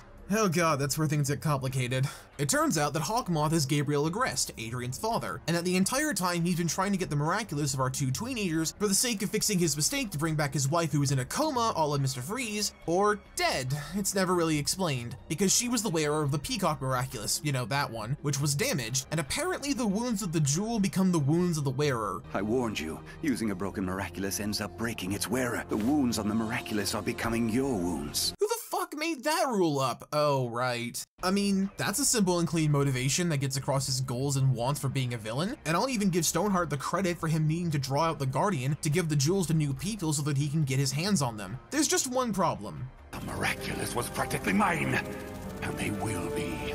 Once I have them all in my grasp, I shall rule the world. I will be unstoppable! But one of these days, I'll be ruling the world. What is that? What the fuck is that? Yeah, his motivation is stated several times in season 1 to be taking over the world. He's treated as a Ludo or an Ursula, or even a bog standard magical girl anime villain, which is perfectly fine for this kind of show. Putting focus on the main characters and letting the villain be this unknown Scooby-Doo baddie who's just causing problems for petty shits and giggles works fine for what this is trying to be. Letting him stay there would have been perfect. And I'm gonna be honest, him being Adrien's father makes no sense in the narrative proper. It honestly gives me Rose was Pink Diamond vibes, in that in the beginning, she was treated as a rebel who took up arms against the Great Diamond Authority, but then was retconned into being someone who was fed up with her lot in life, started a coup because she was bored, and pulled the strings on both sides like she was fucking Xehanort. The show didn't see it that way though, and made it so that Rose was someone who did the best she could under her circumstances, even though Future goes out of its way to explain the damage she's done, not only to her closest friends, but also her own child, simply by virtue of the legacy she left behind. Miraculous is doing all of this in reverse. They're trying to force this character into a tragic figure doing this for personally satisfying motives that should come off as sympathetic to the audience. But he was introduced as this cackling evil numbnut, unable to do anything alone, so had to dole out minions to get the job done, effectively putting the people of Paris in danger every couple of hours, basically? Because wah, my wife died. Oh, did I mention that in order to save his wife, he would have to rewrite the world, and thus might cause something else cataclysmic to happen, like killing people or even rewriting history? No? Well, that's the price, and he's okay with it, even if it means potentially killing his son. This fucking man, I swear. You know what this reminds me of? Netflix's Castlevania. Just stay with me on this one, I promise it makes sense. In that show, Dracula's wife is killed for being his wife, and he swears vengeance on humanity because they took away the one person that made the world feel like it had any hope in it again. He's opposed by Trevor Belmont, the last in a line of monster hunters, a mage named Sypha who just wants to help people, and his own son, Alucard. The heroes are all set on this goal of stopping the man from basically killing the world and himself for taking his wife away, and they succeed. The show has 4 seasons, really only 3 because one is so short it's basically a movie, and the entire point of season 2, as stated by Alucard, is we have to kill my dad before he kills us, and again, they pull it off. Trevor gets why Drac did this, but he's still like, yep, we gotta put down old sucker. Why am I bringing this up? Well, it's because this show did what this show thinks it's doing. Both men are monsters, but only one of them knows it. Dracula is sad and grieving the loss of his wife, and is being an absolute demon in the process, to the point he fatally wounded his own child so that he could enact his revenge during the year Al was in recovery. But the show never, and I mean never, frames him in the right for doing so. He is categorically the bad guy, and even sees how far he's gone by the end, and it hits you as this tragedy because of how it's framed. You see how hard he fights just to try and keep control, and to be the man he once was, but can't be. And when he's killed, you feel the pain of it. Gabe cannot be that, because the show wants to give him the option to be redeemed, or to have the viewer feel empathy for him, hoping he won't get caught, or that he'll get that wish, knowing full well that he won't die in the process. It's annoying is what it is. Dracula had 11 episodes to get that point across, and did it magnificently. magnificently. Gabe has had over 100 episodes, and he hasn't changed or moved or shows any sign of stopping because he just wants his wife back and fuck everyone else. The show's ratings won't let them kill him, and the show's writers won't let him be stopped. This all takes so long, and so much time is wasted that I've simply stopped caring about his problems. That leads me to something else in this show that doesn't make sense. The timeline. So, in Ephemeral, we learn that everything in this fucking story has been happening for a year, even though physically that cannot happen. Dark Cupid happens as the 10th episode of the series. It's expressly set on Valentine's Day, which means that it happens in February, even though it's not cold at all. In fact, the whole show, besides the Christmas special, takes place in midsummer, which is not how any of this works. Speaking of said Christmas special, that comes between seasons 2 and 3, meaning that it has to come before Dark Cupid, which doesn't make any goddamn sense, because if it did, most things in season 2 don't make sense. Origins states the first event of Hawk Moth's attack happens before Adrien's birthday, 1 month after his mother's disappearance. So this tells us it's August, early August, but still August, which is damn near fall. So in that time frame, Gabe has akumatized everyone in the secondary cast at least once, a bunch of random people, one guy 73 times, and has even done it several times in one day if we go by the events of Samboy and other similar episodes like Antibug with Vanisher. This means, and yes, I did the math on this, he's akumatized people almost every other day for a fucking year. Do you realize how much time that takes? He stated in the show to be a recluse since his wife died, which was originally implied to be quite some time ago, but now with this new timeline setup, it's less than a fucking year. And given how well Adrien's taking all of this, he seems to be coping just fine. He hardly ever grieves for his mother. In fact, the show treats it as if she died when he was a baby not less than a month ago. If the characters don't care half the time, why should the audience? Sure, it's brought up when we need our white boy sad point so the audience can feel like his character has been given any kind of depth, when in reality he's not. He's just been shown to be sad for the trillionth time, and it's boring. My biggest issue with the timeline is that if you think about it, there are 100 episodes at that point, and my number was lowballing this shit, because there are episodes like Ephemeral that show montages of different people being taken over, not to mention the movies and specials. Hell, Mr. Pigeon is apparently so frail mentally that he gets turned like 4 times a week. No wonder Gabe is an abusive father. I'm surprised he can function, much less be a fashion mogul or even a person. He's ravaged the city of Paris for a year and has done nothing but been a nuisance since the moment he put on that butterfly brooch. This man does not deserve your pity nor your sympathy. What he deserves is a swift kick in the balls and a long stint in prison.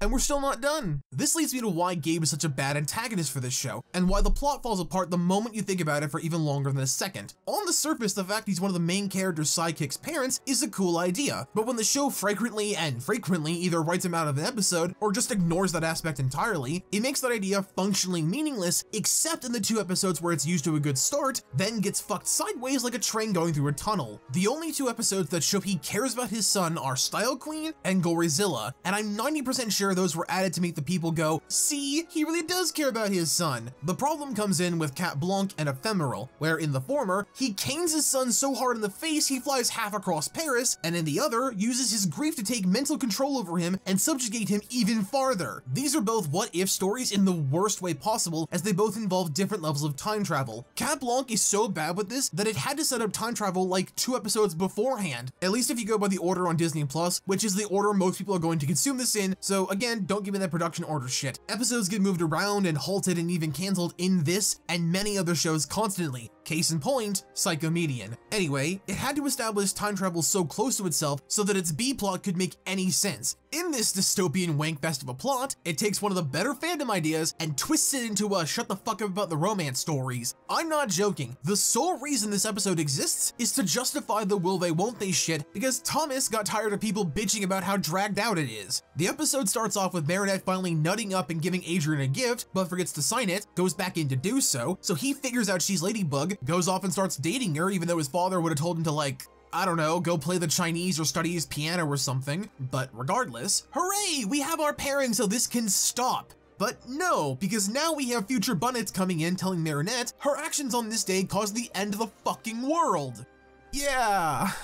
What makes this increasingly stupid is that it makes no sense. He tells Adrien what happened to his mother, and then turns him into a palette swap version of himself with infinite power. An argument makes him freak out and kill everything in the world, and then sulk for a bit. But don't worry, this will never have happened since we can just erase the events that caused it, which is something you're not meant to do by this show's own logic. Ephemeral does the same thing. This one has Adrien willingly tell Marinette who he is, and then they spend the next 10 minutes doing a cute montage of dating stuff and how good they are as a team, and then because this idiot says "milady," suddenly Gabe figures out the big non-secret and turns him into a remote that can fast forward anyone's time. This all sounds fine until the show just bullshits its own rules and lets Saz go back in time as far as he wants, even though that's already what Fluff can do, so that he can have them undo the event that caused this, rather than, oh, I don't know, just letting Luka tell him he knows who they are, or even that they should be more careful this go around. You know, what his power is meant to do. Both of these are examples of the show's pride and its arrogance in what it thinks its main draw is. Rather than being a crime-fighting duo who learn to trust and eventually fall in love with each other, as real partners and friends are one to do, they just shortcut it so that you don't get to have a cathartic payoff for any of this, or even feel a progression, except in the way they want you to, even if it makes no sense and feels as organic as a water bottle. Speaking of that, remember how I said Luka knows who these two are outside of the mask? It's because of his power to have a foothold in time that maxes out at 5 minutes, and he saw them both de-transform in the same episode. How Luka's power works could have been useful so many times before it was introduced, but it wasn't because it would have broken the plot, and this is most evident in Heroes Day. If you either add in Luka or replace, say, Nino with him, then the entire plot of the episode unravels, because it's built on eliminating everyone but our two leads, which is exactly the thing his power is meant to combat. This also goes in tandem with the idea of power creep, but in reverse. So as far as I can realize, there are some ridiculously powerful jewels and some lesser variants that were thought of later because we need more toy sales. For example, the Time Watch and the Snake Bracelet.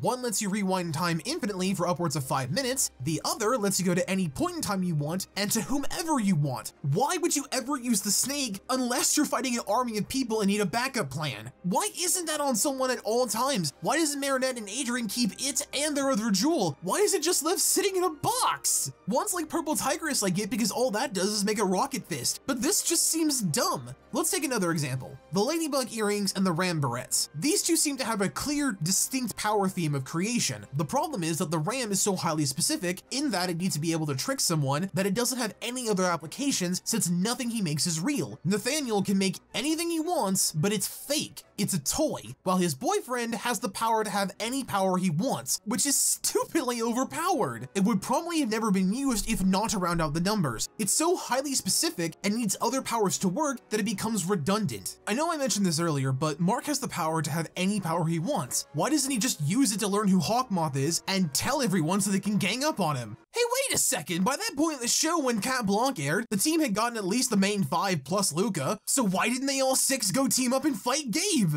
Jesus, fuck, you guys are lazy. The show's utter lack of stakes and willingness to actually think out its situations means that it really isn't going anywhere, especially since it's been picked up to continue to season 7. And while the show is currently airing season 5 as I write this, it doesn't mean that as it currently stands, it shows a lack of understanding in what makes a good, compelling show. I won't lie, for a time in the middle of season 2 till about the middle of season 3, it was a fine show. Innovative characters, the villains were fun, and all that stuff was handled really well, but everything surrounding those good episodes are what make it a slog to sit through. Nothing is more evident in this than who I believe to be the worst characters in this show, Lila and Fu. These two aren't the main villain, but they might as well be given how they fuck with our main character's head so much, I'm pretty sure Brainiac is asking for tips at this point. Lila was a character who was introduced, got owned by her own incompetence and lack of ability to keep her lies straight, and then was promptly forgotten about for almost an entire season. She's set up and left alone for so long, I'm willing to bet on first viewing when the show was airing, people forgot who she was. She lies, manipulates, cheats, steals, and demands things from people, and is shaping up to be Hawk Moth's successor. And somehow,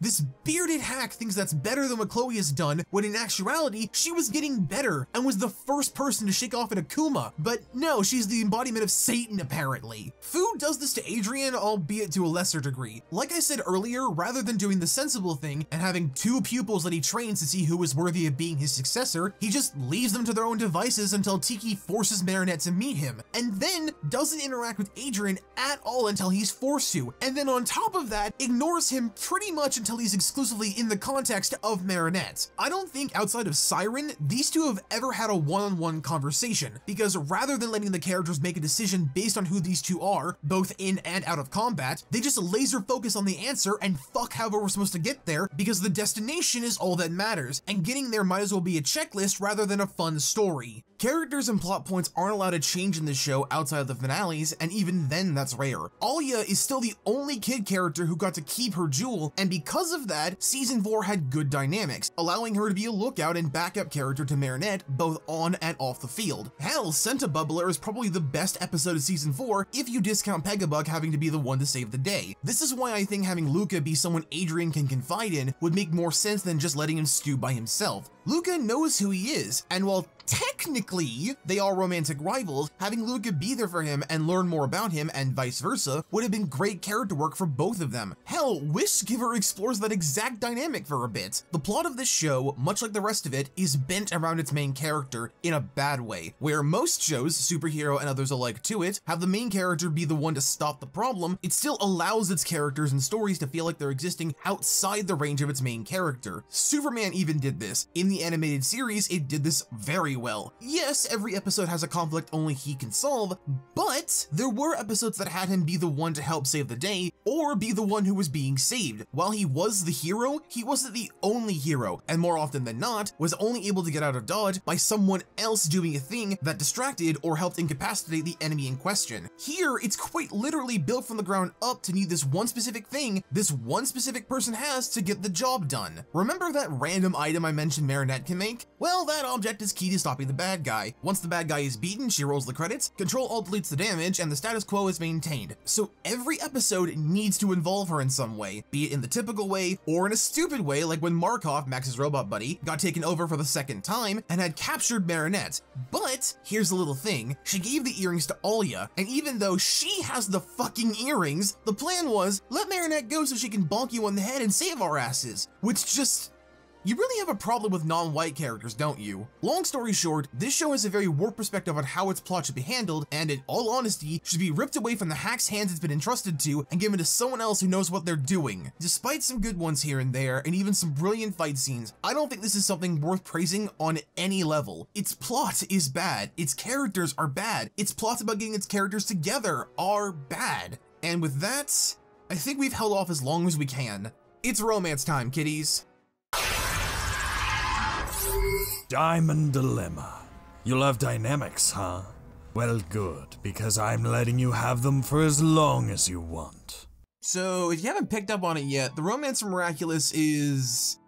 Well, I can't even say it's bad, it's more just non-existent at this point. It's such a ground-in topic that it simply isn't a question as more of a banal statement of the universe, and frankly, I fucking hate it. Now, you all know me, hey hi, how you doing? I love me a good love story, even when the thing they appear in is complete shit. But the way this show treats its love... tetrahedron is appalling and should be studied on how not to write a serialized romance. This show does what I like to call Lois, Bruce, and Superman, in where one character likes one aspect of a secret identity but not the other, and also likes the civilian identity of another person but not the superhero side of things. Now, take that idea and put it in a blender, and that's this fucking romance arc. She likes him and he likes her, but he also likes her in the suit but more blatantly, and therefore just can't fucking date her outside the suit because... 14, I guess. I seriously never understood this. Dating around is the point of your teens. You could, and honestly should, go on dates with people you like as often as possible so that you get all the jitters out and figure out what you like in a person. It's not that complicated. But then again, we are in pseudo-anime land, so of course it has to be that complicated. That's the problem in a nutshell. I'm gonna expand on it in a second, but to distill it into a single word, complicated is it. And it doesn't have to be. There's nothing other than the writers getting off to all the money they're making, dragging this out, and all the clout they're getting on Twitter because fans are either too young to notice and just like them together, or are too old and bored and annoyed by all of this. And removing the self-imposed all-factory stop on this would alleviate the show's biggest roadblock and allow them to tell some engaging stories. Remember earlier when I brought up Cat Blanc and Ephemeral and talked about their relationship aspects? Well, the irony is that those episodes are great if you only look at the relationship stuff because that's the actual content of that relationship. And you know what? Much like Ruby and Sapphire, when they're forced to write this shit, it's actually cute and good and I want more of it. What happens is they then rip the rug out from the audience and go, fooled ya, by having everything reset because time shenanigans. This is why I say either giving us this or going with other options would be a better use of our time. That way you get the fun romance you want and also don't alienate your audience, and in fact, giving the fans something to latch onto that isn't Gabe's weird obsession with the rotting corpse he has in his basement would be well warranted at this point. The other big looming problem over this love Decadai, Decalogues is right?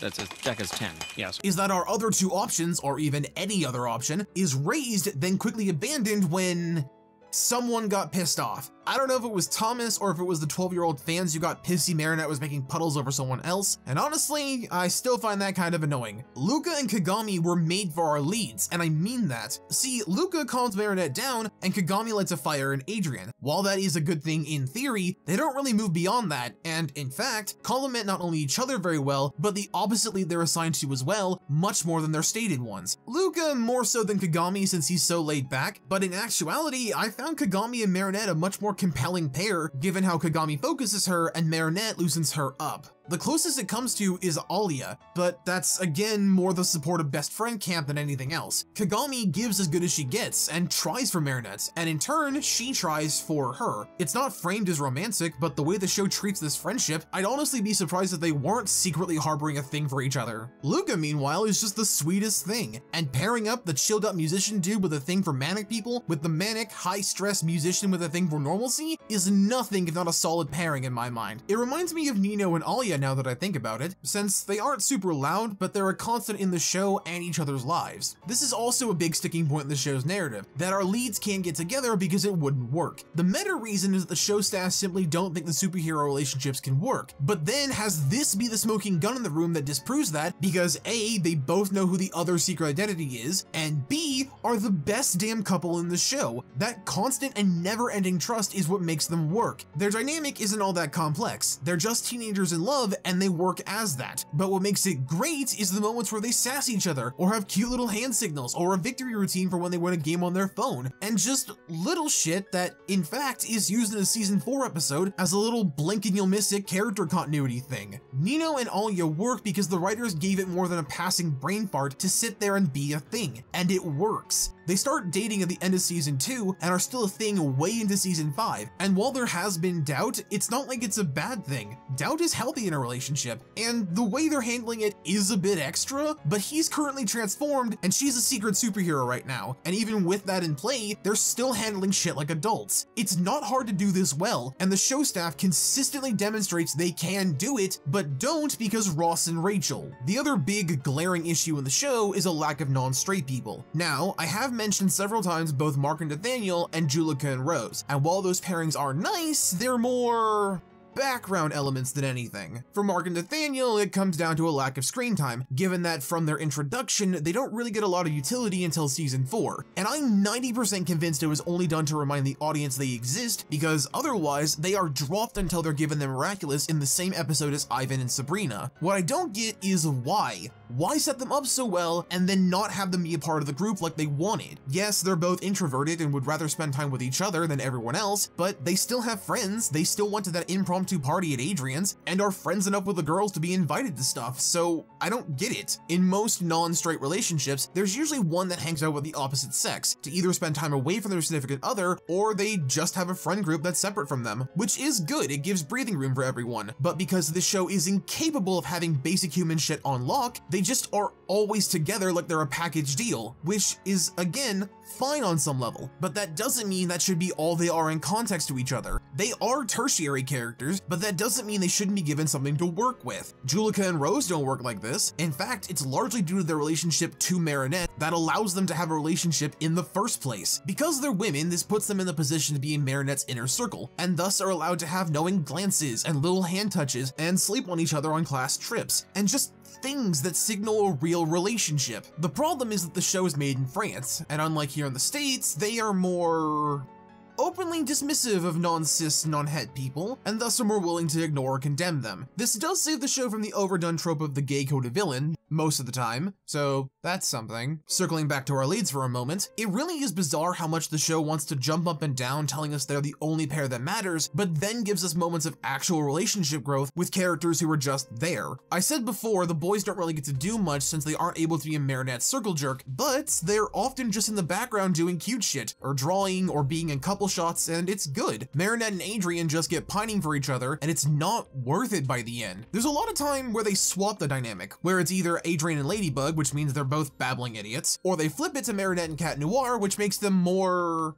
well, like a real couple. They talk, they open up, they relate to one another, they laugh, they go to the movies, just moments of them being there for each other with no expectation of doing so. They're simply friends who care, and that's basically a relationship only to a lesser degree. I've always said the greatest romances are best friends with kissing thrown in for good measure because it's true. Tell me Flynn and Rapunzel aren't the sweetest friendship put on screen, and I'll show you a filthy liar. I'd take them over fucking Jack and Sally any day. Actually, that's what this feels like now that I've mentioned it. If you'll indulge me for a moment, in The Nightmare Before Christmas, you have this walking corpse who's the monarch of a town dedicated to Halloween. He's loved, adored, and fawned over, but he's not really into the fame or notoriety everyone's been giving him. One of his biggest fans is a rag doll named Sally, who stalks him from afar to the point that she jumped out her own window to give him a gift basket. Not even talk to him, just giving him a gift. Yes, she is a prisoner in her own house and can survive the fall, but that doesn't make it okay that she's willing to dismember herself for a man who barely pays her any mind. Oh, he's nice to her and knows her name, he just doesn't listen to her or understand her wants. He's a little slow on the uptake, albeit in a charming way. She sings a sad song, he almost gets obliterated, they share a near-death experience, and then suddenly they're in love. That's what Adrien and Marinette feel like. While there is chemistry with the various personas and all that, it's almost like the show is aware how little the two have to work with outside this non-dance they do, so drags it out, because two people just looking at each other means they're gonna be a thing, and I hate that. The Fosters did that with its two leads in the pilot, and I legit went, oh, for fuck's sake. I believe that if the show had gotten these two together in season 2 or 3, we'd have a genuinely amazing power couple. It's not hard to imagine it. In fact, we have proof it works in Ephemeral. Would it make everyone squee when they keep fucking shit up? No, but it'd be more interesting, and there'd be good drama in how Gabe would try to break them up, or how their secret identities play into this, or hell, just a good double-double twist and a kind of funny argument about them finding out who the other is, and them starting off angry, then laughing, then getting all snuggly. That's just a solid dynamic to work on, and the show really doesn't want to do it because it's more profitable to keep it as tropey as possible. Romance in this show is on par with everything else. Terrible. Episodes like Kuroneku, Cat Blanc, and Ephemeral only exist to explain why they can't be a thing, but then also want applause for showing them as anything other than their barest character traits. Kuroneku is by far the best of this because it's an episode about Adrien and his self-worth, but the show comes down on it saying that he can't be quiet or reserved like she wants because otherwise she's gonna trip all over him. And that's not true at all because, again, Ephemeral. They work, but they keep inventing new ways to say no for bullshit reasons. I like my love stories, I like my romance, but I'm aware that isn't everyone's thing. But when you keep dangling shit in people's faces and not delivering on it, they stop being excited and they start getting angry. Even people who don't care about this aspect just want it to end so the stuff they do care about can get more focus. Just stop teasing people with it, guys. It hasn't been a good thing since it was introduced, and frankly, it's cheap tension. While we're on the thought of cheap tension, that leads me straight into... Flanderizer. I am Shadow Moth. I hear you want to make things as simple as you can. Well, I'm giving you the power to do just that and ruin everyone's day. Okay, so Season 4 is shit. Like, I know this is the point of the rest of the video, but Season 4 is just by far the worst. Season 5 will be omitted from this whole video because when I started writing this, it wasn't out, and I want to dedicate my time to that on its own later. Anyway, remember when I gave a small amount of praise to small things like Chloe's potential? Or even the fact the plot seems to be moving in an onwardly direction? Well, all of that is squandered. Any idea the show was getting better, or trying to make it more bearable to watch, the creators simply turned up their noses and went, no. The romance between Luka and Marinette, gone in the pilot. Adrien and Kagami, imploded. Marinette being obsessed with Adrien, doubled, tripled, and quadrupled down on. Adrien getting left in the dark for no reason? This man is a black hole by comparison. Cheap tension that doesn't go anywhere? Have it in spades. And lastly, pinning all the personal bad things on Chloé will try to make Gabriel sympathetic. I know I said this before, but Gabe has gone too far for that to be the case. And while Chloé has done some repugnant shit, it was all personal. So on some level she could walk back from it. But for whatever reason, she doesn't. She just reverts back to Season 2 pre-Style Queen Chloé, and it's so infuriating to watch. Lila, surprisingly, doesn't make that many appearances until the finale, and honestly, it's for the best. There's not much more she can go down the chopping block, so might as well make her the catalyst to every season finale now. Felix, Adrien's identical cousin, born by his mother's identical twin sister, which Adrien reacts to like he's never seen her before. What was even the point of that? Anyway, with Felix, I'm torn on as he's literally only brought up to be a threat for season 5. All he does is suspect Gabe, then use the dog jewel to aid in the final scene twist, so again, what the fuck? I'm being rather general, but that's because season 4 has so little and yet so much going on that it's really hard to get into in a way I haven't already for seasons 1 through 3. Well, I guess there's the plot, such as it may be. So at the end of season 3, we're told that Fu gave up his powers and memories to save the identities of Ladybug and all the other users. Okay, fine. Shunts Mary into the leader role and forces her to be more responsible. Fine. But what I don't get is the memory thing in the first place. See, we meet someone from the monk temple that Fu's tragic backstory comes from, and it's said that the identities aren't typically hidden from the other users. It's only a thing Fu made up because paranoia. Okay, cool, fine. Why does he lose his memory then? I get it if it was an act, but it's not. He genuinely has no idea who anyone is or what's going on anymore, and it doesn't make any sense. My main problem with it is that it's not really got a point other than making the finale of the season make sense. The Kwamis don't really cause an issue. If anything, they help more than they hurt, and overall, adding them to her arsenal makes it so that she can just pluck whichever jewel she wants at any given time with no consequences. The ironic thing is that now Alya gets to keep her necklace all season, and it only serves a purpose to piss Adrien off that she gets to keep hers and Ladybug knows who she is. And you know what? I agree. It's bullshit. There's even an episode devoted to her proving her medal so that she can keep it. And guess where Adrien is? In a literal bubble off screen half the time. I swear this show treats him like a toddler half the time. Suhan, the guy from Fu's past, doesn't even really do anything. He shows up, stirs the pot, and then hops off to be a little shit somewhere else. The only 2 episodes he appear in are the one he's introduced in and the embodiment of wasted potential. So I'm left to wonder as to what his point is, other than maybe being an in-universe representation of what the creators think the fans are like. That's something the show has been doing a lot recently, and in this season it's especially egregious. There are, if my memory serves correctly,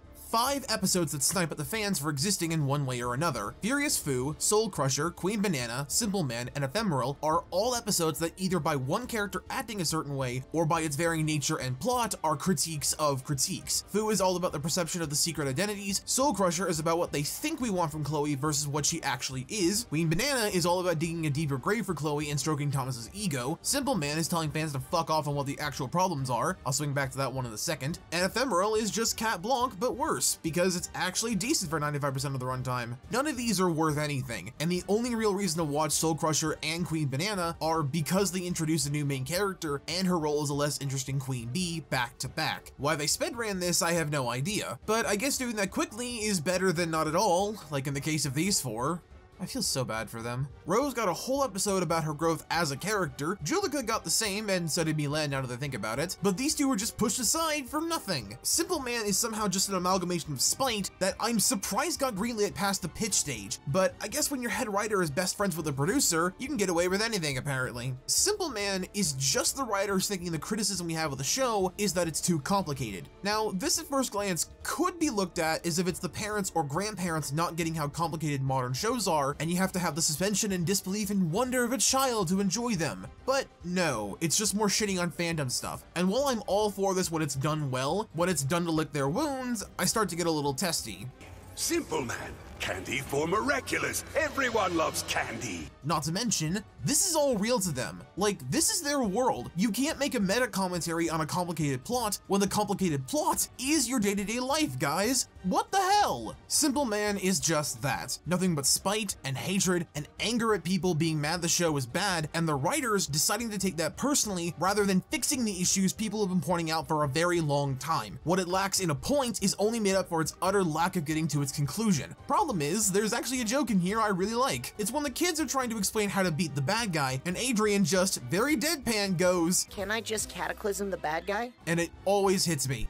Every time. Not only is it because his actor just hit the nail on the head, but also because, yes, kill the bastards. It's not like consequences are a thing in this universe. At least not long-lasting ones, that is. Ephemeral is somehow the worst thing the show has done. There are worse paced, worse looking, worse acted, and worse written episodes, but this one had so much potential for the show, and they threw it away. It actually stress tests the main relationship of the show, and it works out really well. It's just that for once, Gabe has an ear for words and notices who his son is, and of course, the world goes to shit for it, because why not? That's really it. On my first viewing, I was excited to see what they were going to do from here on out, but then nope, they just reset everything, meaning not only was this a waste of effort, it's also a waste of time. If you skip this episode, nothing is lost, and while there are a lot of episodes like this in every show, with this one it seems written to be forgotten, which is just not good writing. What is good writing is something they never take advantage of. I mentioned earlier that Luka knows these two's identities, but for some reason never tells them aside from the honor code thing, and honestly, him just saying he knows would fix this episode in a heartbeat, and like I said earlier, fix the whole idea of Adrien not having a friend to confide in like Marinette has. It feels like an oversight, or at the very least not fair.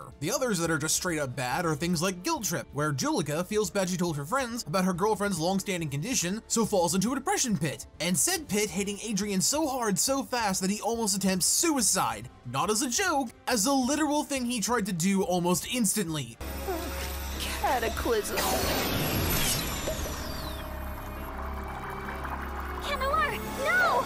What the hell, man? That's terrible! This season also does that thing in superhero shows that I hate, where they just reuse a lot of older villains and then don't do anything else with it. Like, it's the same thing, but with a different weakness, and it's annoying in any media. The only two that get a pass are Crocodile and Glossiator 2, because the former was a decent concept about combining two prior villains, and was a pretty decent get episode for Julika, and the latter as it's one of the few times these fuckers talk about anything at all. I will admit that Andre is being a fanboy in that episode, and it's more meta shit, but at the same time, the rest works for me, so I'll let it go. There are a lot of throwaway episodes that don't really do anything, and I'm not saying filler, because that word has gotten to the level of Mary Sue at this point in terms of how the internet likes to throw it like fucking Tic Tacs. What I mean is that they aren't fun or engaging, and the thing that may or may not be introduced in them is just not as interesting as it is later when it's brought up. Panel Team is just bad because it introduces 4 heroes at the 11th hour when you could have done 3 of them several times throughout the season. Example, Pigeon 72 could have gone from its cringe-fest self to be about Nathaniel creating stuff to either capture or distract the pigeons. Optigami could set a whammy Hawk Moth's way by making Mark a new hero that allows him to outthink Style Queen. While I would miss the design of Ladybug with the design of the bee on top, it makes more sense to have the clever writer outthink the blunt villain in a creative way. And for Ivan, just make him a distraction in Gang of Secrets. Mylène is his girlfriend, so of course he'd want to help and get her back. He literally has a bum rush ability, so it would be good for taking on multiple foes. Leave Sabrina for Panel Team, and boom, each get an episode that introduces them organically and solves the pacing and character issues in the episode. In general, season 4 just has less of an identity than the other seasons. With those, I could point to them and give a very general one-sentence description that explains their core traits. Season 1, Monster of the Week status quo setting action comedy with a dash of shipping bait. Season 2, Chloé redemption and team dynamic shakeups. Season 3 starts strong, then ends up buckling under its own ideas and walking back character work because childhood trauma. But with season 4, I can't really do that. There's a lot of ideas in there, and there are a handful of episodes I enjoy for one reason or another, but the general tone feels bad. Like, when I think of the season, I can't think positively or see merit in it. It feels, looks, and gives off the vibes of insecurity, and not in the fun character way. It's in the way you can see a property flounder under the weight of trying to fix shit that isn't working with other shit that isn't working. Some episodes just feel like they're killing time until the new power is introduced so they can go home, and others feel really engaging and fun to see, while others just seem petty. I do want to look at some good episodes before I move on though. Optigami, Senta-Bubbler, Kuroneku, Wishmaker, Dearest Family, Crocodile, Gabriel Agrest, and Psychomedian are all episodes I think work really well, both in and out of context. They're either strong character-focused pieces or an engaging plot, be it a mystery like in Gabriel or a fun chess match like in Senta-Bubbler. Dearest Family can be grating given the titular family's squabbling, but the Tiki shit is way too funny on its own, and seeing Marinette stuff her face uncontrollably is kinda funny, not gonna lie. Wishmaker is the one that seems to embody most of these traits. It's a really solid character piece that shows off the best of Luka, Marinette, and Adrien. It has a really silly villain idea, a status-changing event that should mean something but was never capitalized on, but that's more future episodes' problems, not this one. And at the end, Alec, my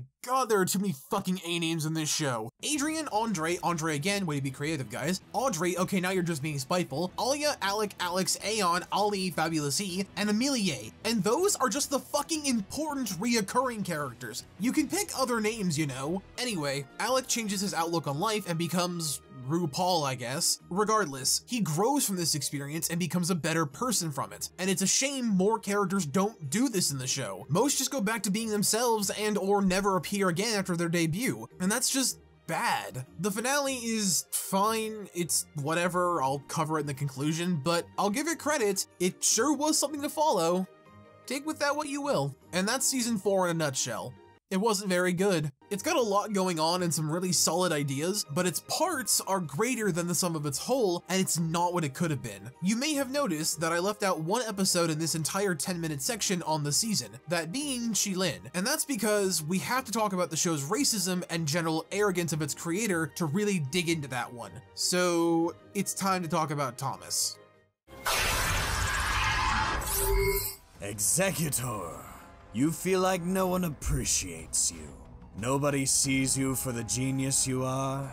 Well, I'm going to give you the power to change that, no matter the cost. Thomas Astruc is an awful person. Not because he made a show I dislike, there are plenty of people that I hate that make good things, or even good people who make bad things. No, what I mean is that he's a bully, a racist, and in general, just a bad person. He's shown time and time again that he's willing to pick fights with people over literally nothing, is so willfully ignorant of political ideas outside of his own, and has the self-awareness of a gnat. He's not even well liked by fans of the show, and the only reason he continues to get work is because this thing got popular. But it's not even him to blame for that. The best episodes are often written without him, and he's so self-indulgent he's put himself in the show as himself and is treated like a tortured artist who's underappreciated. The man is the epitome of a bearded hack and has so little in the way of critical thinking that it baffles me to my core sometimes. There are countless forums, subreddits, Twitter threads, and Tumblr blogs dedicated to showing the insecurity and immaturity of this man that is downright laughable. While, yes, biting back against people who have had a bad take is a fine thing to do from time to time, especially if it's clear where they're wrong and how you can articulate it. Calling children names is just shooting yourself in the foot. I've mentioned several times in this video that Thomas has issue with women, and that shows throughout the show. His main character is about as close to an author's pet as you can get, while every other woman is either a bitch, a monster, a doormat, or Asian. Put a pin in that, we'll come back to it. The only exception to this rule is Alya, and as stated earlier, she and Nino fall into the secondary non-white best friend character to the white leads. Chloé has also been shown a lot in this video, but it bears repeating, she was made to be a representation of his bullies from school, but then someone else tried to write her better, and so he just reset her for no other reason than spite. And he calls Lila, a girl who has willingly sided with the villain just because she was found out to be a liar, and is willing to put Paris in danger just so that she can get a boy, is somehow better than Chloé. While Chloé has done those things as well, she shook off an Akuma, she believed in people, she wanted to be better, and felt bad when she knowingly fucked up. Lila just bats her eyes, and because the plot has to happen, gets her way. Also, her name is Lila and she lies a lot. Real creative naming there, guys. 10 out of 10, kill me. None of that can hold a candle to the Asian characters though.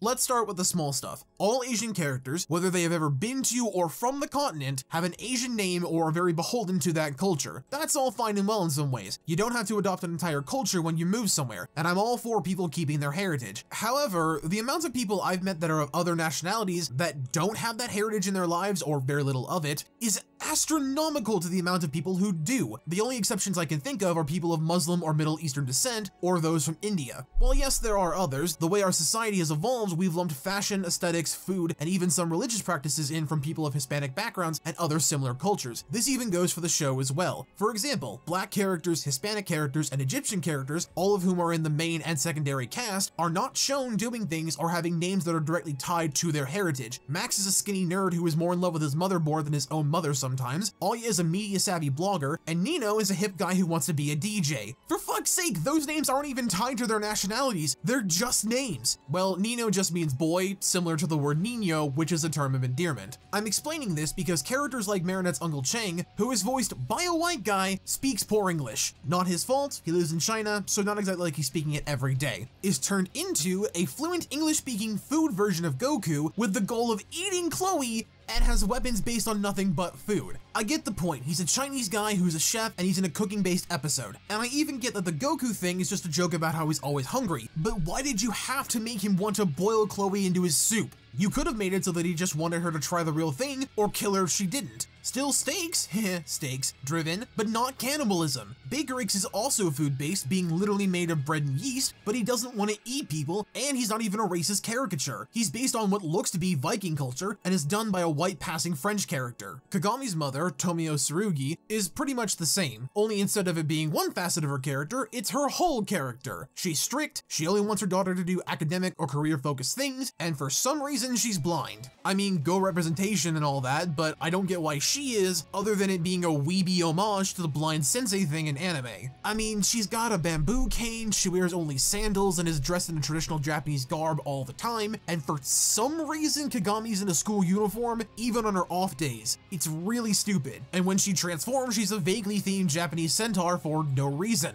Kagami has at least one transformation as riposte that I like, because it's based on the situation and her genuine anger at losing, so that adds up. The other one is just abhorrent. First off, its name is Oni-chan, which translates to Demon Child. Her power is to transport to the person she stuck the horn onto via cell phone. Don't ask, that part's actually explained. What isn't is, well, the name and design. The rose, I'll grant, is justified, but, and I'm being as serious as I can, the mask, fangs, and name are never explained. It had nothing to do with her other than she's Asian, and it's fucking weird. Oh, and in this episode, the reason she was upset and got vilified to begin with was because Lila sent her a picture of her with Adrien, which, I can attest, fucking sucks and makes you want to just break down and die for several hours. And that's the time Kagami is called a literal demon child? Fuck you. All of this could be a massive coincidence if they were on their own case-by-case basis, but all of them at the same time has to be deliberate. Qilin is all of this times 100. While the dragon this episode is based on is meant for gentleness and kindness, which embodies Sabine to a T, it doesn't make sense for how the show has done its villains before. Let me back up. This is the only episode in the series to focus on Sabine as the main character, which is fine given that she's Marinette's mother, so not a huge player in the events of the story. But it's shown in this episode that she's apparently a master planner, someone who still practices feng shui, does yoga, and even has a painting class she teaches. All well and good, still only pulling from her Chinese heritage rather than the place she lives now. Well, I guess painting is universal, but still, the issue comes in when it's suddenly what defines her in the episode. Literally. When she's on the bus and Marinette borrows her purse with her ticket inside, this Korean officer has Roger take her into custody for no reason other than being racist. This was shortly after the start of the Asian hate movement blew up on the internet, which, yes, it deserved to. Very important movement. And I'll give the episode its credit. It tackles this well,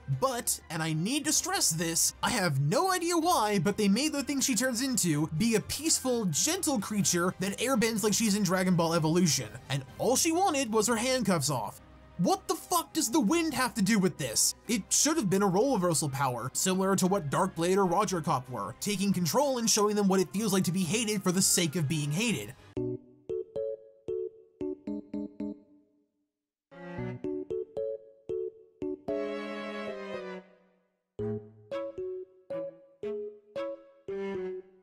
Again, fine concept, but the villain transformation is only the way it is because of her race, and it's a consistent problem throughout the entire show. Other villains don't get this treatment, and if it is based on their race or geological point of origin, it's a little more subtle or based on widely accepted things about their archetypes. For example, Bafana is a Russian woman who is also Marinette's grandmother. She owns a motorcycle and her object is candy. Right there you get her basic setup, and it's not all that complicated. Old lady luring in children with candy is a widely accepted thing in the cultural lexicon. See Hansel and Gretel and even Baba Yaga in German and Russian folklore respectively. You don't need those stories to get this general point, because it just makes sense and the episode itself explains this by just showing them off. Another example is Were-Dad, where it's a pretty big Beauty and the Beast homage along with Jack and the Beanstalk, plus a little of the whole woman doesn't need a man thing, even though we fucking get it, she's the main character. Sandboy is a Sandman / Monkey Paws thing, and even the Saffities are explained in the episode as a bedtime story to keep the girls in line. Lady Wi-Fi is based on on Alya's blogger half and her dedication to finding out Ladybug's identity. Stoneheart is all about Ivan's emotions. Hell, it seems like Gabe can choose what the person turns into, given he made Nathalie Catalyst and himself the Collector both times. So it's not like the jewels, which mimics the person's heart to be their ideal hero. Which, side note, if this is her idea of a good hero outfit, she's a bad fashion designer. Her season 4 Lucky Charm outfit is way better. This clearly isn't a character choice though, it's a writer one, and it feels like that because the writer just cannot write shit well enough to be good. Also, just a side note, in the New York special, the plot revolves around a guy getting a beefed up version of the eagle necklace, because apparently America has its own box and France has the one Fu stole, but whatever. In it, the bad guy releases all of the heroes of their hyper-specific inhibitions. I'll save one for in a moment, but our Superman and Batman analogs are essentially stripped of their honor codes. Majesty,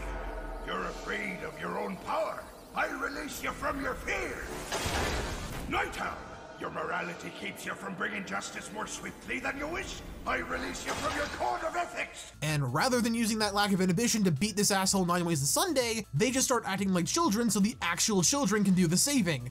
God, that is stupid. Anyway, racism. In this special, they actually have a Native American girl, have woven earrings, pigtails, and get the miraculous of the eagle that grants the power of liberty, and whose call sign is literally saying, Wings of Liberty.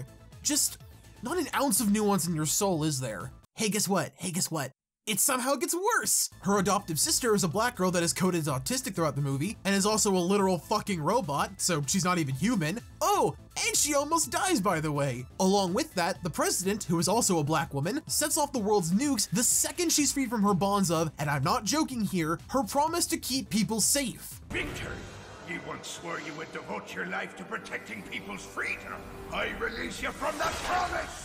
What the actual fuck is wrong with you? No, seriously, I've tried being calm, I've tried being reasonable, I've tried to chalk it up to differences of culture and all that, but what the actual literal fuck is wrong with you? That is so nakedly racist and fundamentally shallow on how you view people that it's disgusting. The Shanghai special isn't much better. The new character is all about Kung Fu, she keeps bringing up her adopted relationship rather than just calling him her father, and she transforms into the embodiment of the Chinese zodiac. There's representing one's culture, and then there's being a stereotype. Not to mention that, including Faye, everyone in Shanghai is a dick to Marinette, which itself is not a great look to have all the actual minority people bullying the white passing character. Just wanted to throw that out there. This section is about Thomas, but I had to give concrete examples in the show itself to show that you can't ignore this. You can't just pretend his bias against women or against non-white passing people or against the very notion of criticism is something separate from the thing you're watching. You just can't. He's a thoroughly incompetent man who deserves a good beating with a stick. The thin whippy kind too. This man is so self-absorbed and desperate to stroke his own ego and martyr complex, he made himself the victim of an episode where no one knows who he is or what he does, despite his name was on every goddamn thing in this franchise, which should not be a boasting point,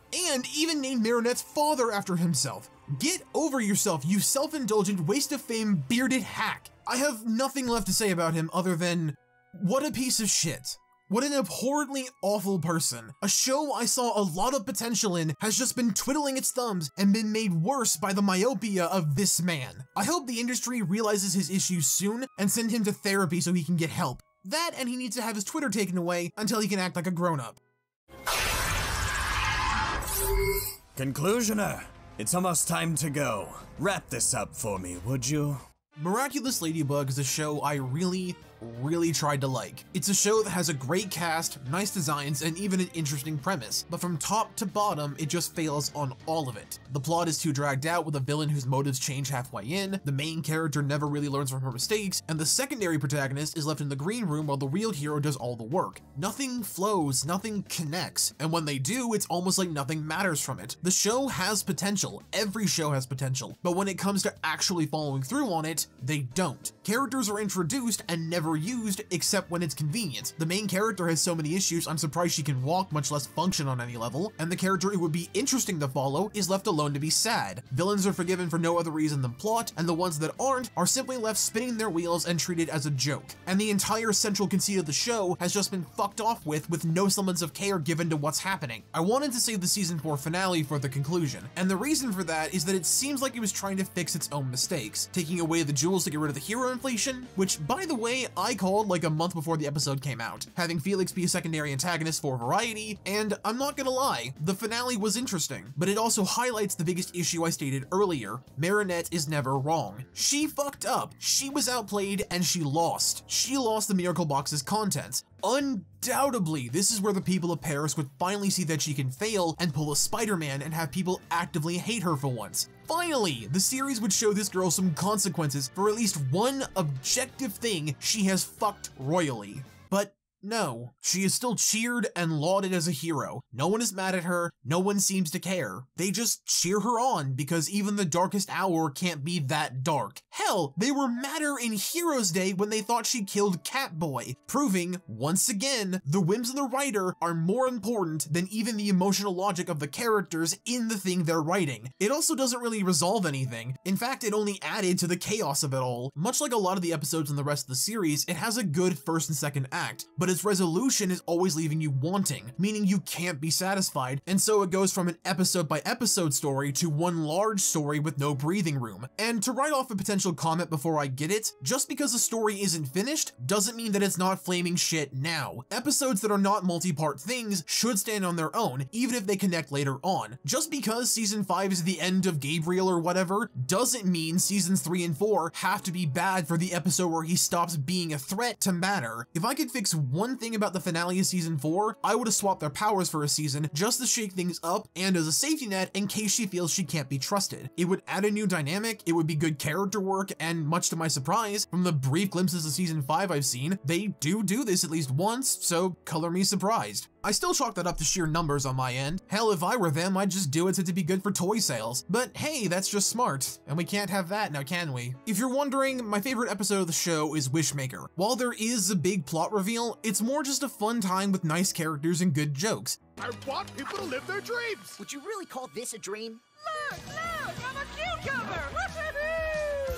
It's the best the show has to offer in terms of its episodes. My favorite moment, though, is a small one. It's the one where Adrien as Cat Noir and Marinette just sit and talk. The show does this a lot with this specific version of the pairing, and it's a good one. Without the love angle, they let their guards down, and it's sweet. They just vent and talk and feel things out, and it's nice banter and dialogue, and it's what the series needed so much more of. If the show had stuck the landing on these, actually paid them off, and made a genuine effort, then we wouldn't be here. But they don't, and we are. While episodes like Reflect Doll and Psychomedian are great, there's always something in the back of my mind with them. But with these, I can't. They're just good. And that's what I was always holding out for. It's why I stuck around as long as I did. I was always hoping for moments like this that weren't trailer bait or fan service, but they never came. Personally, I would never let a child in my care watch this. While there are good themes and some decent action for what it is, the warped priorities, problematic main character, and its frank unwillingness to fix any of the issues it has, and instead opting to tell fans to shut up and snipe at them for having a thought that's not in lockstep with the creator, make it something I cannot see being good on anyone, let alone a child. This show had so much promise, and let everyone down with it, and failed every character it gave us, some more than others. Nevertheless though, they were all failed. This show was a lot of things, but what it never was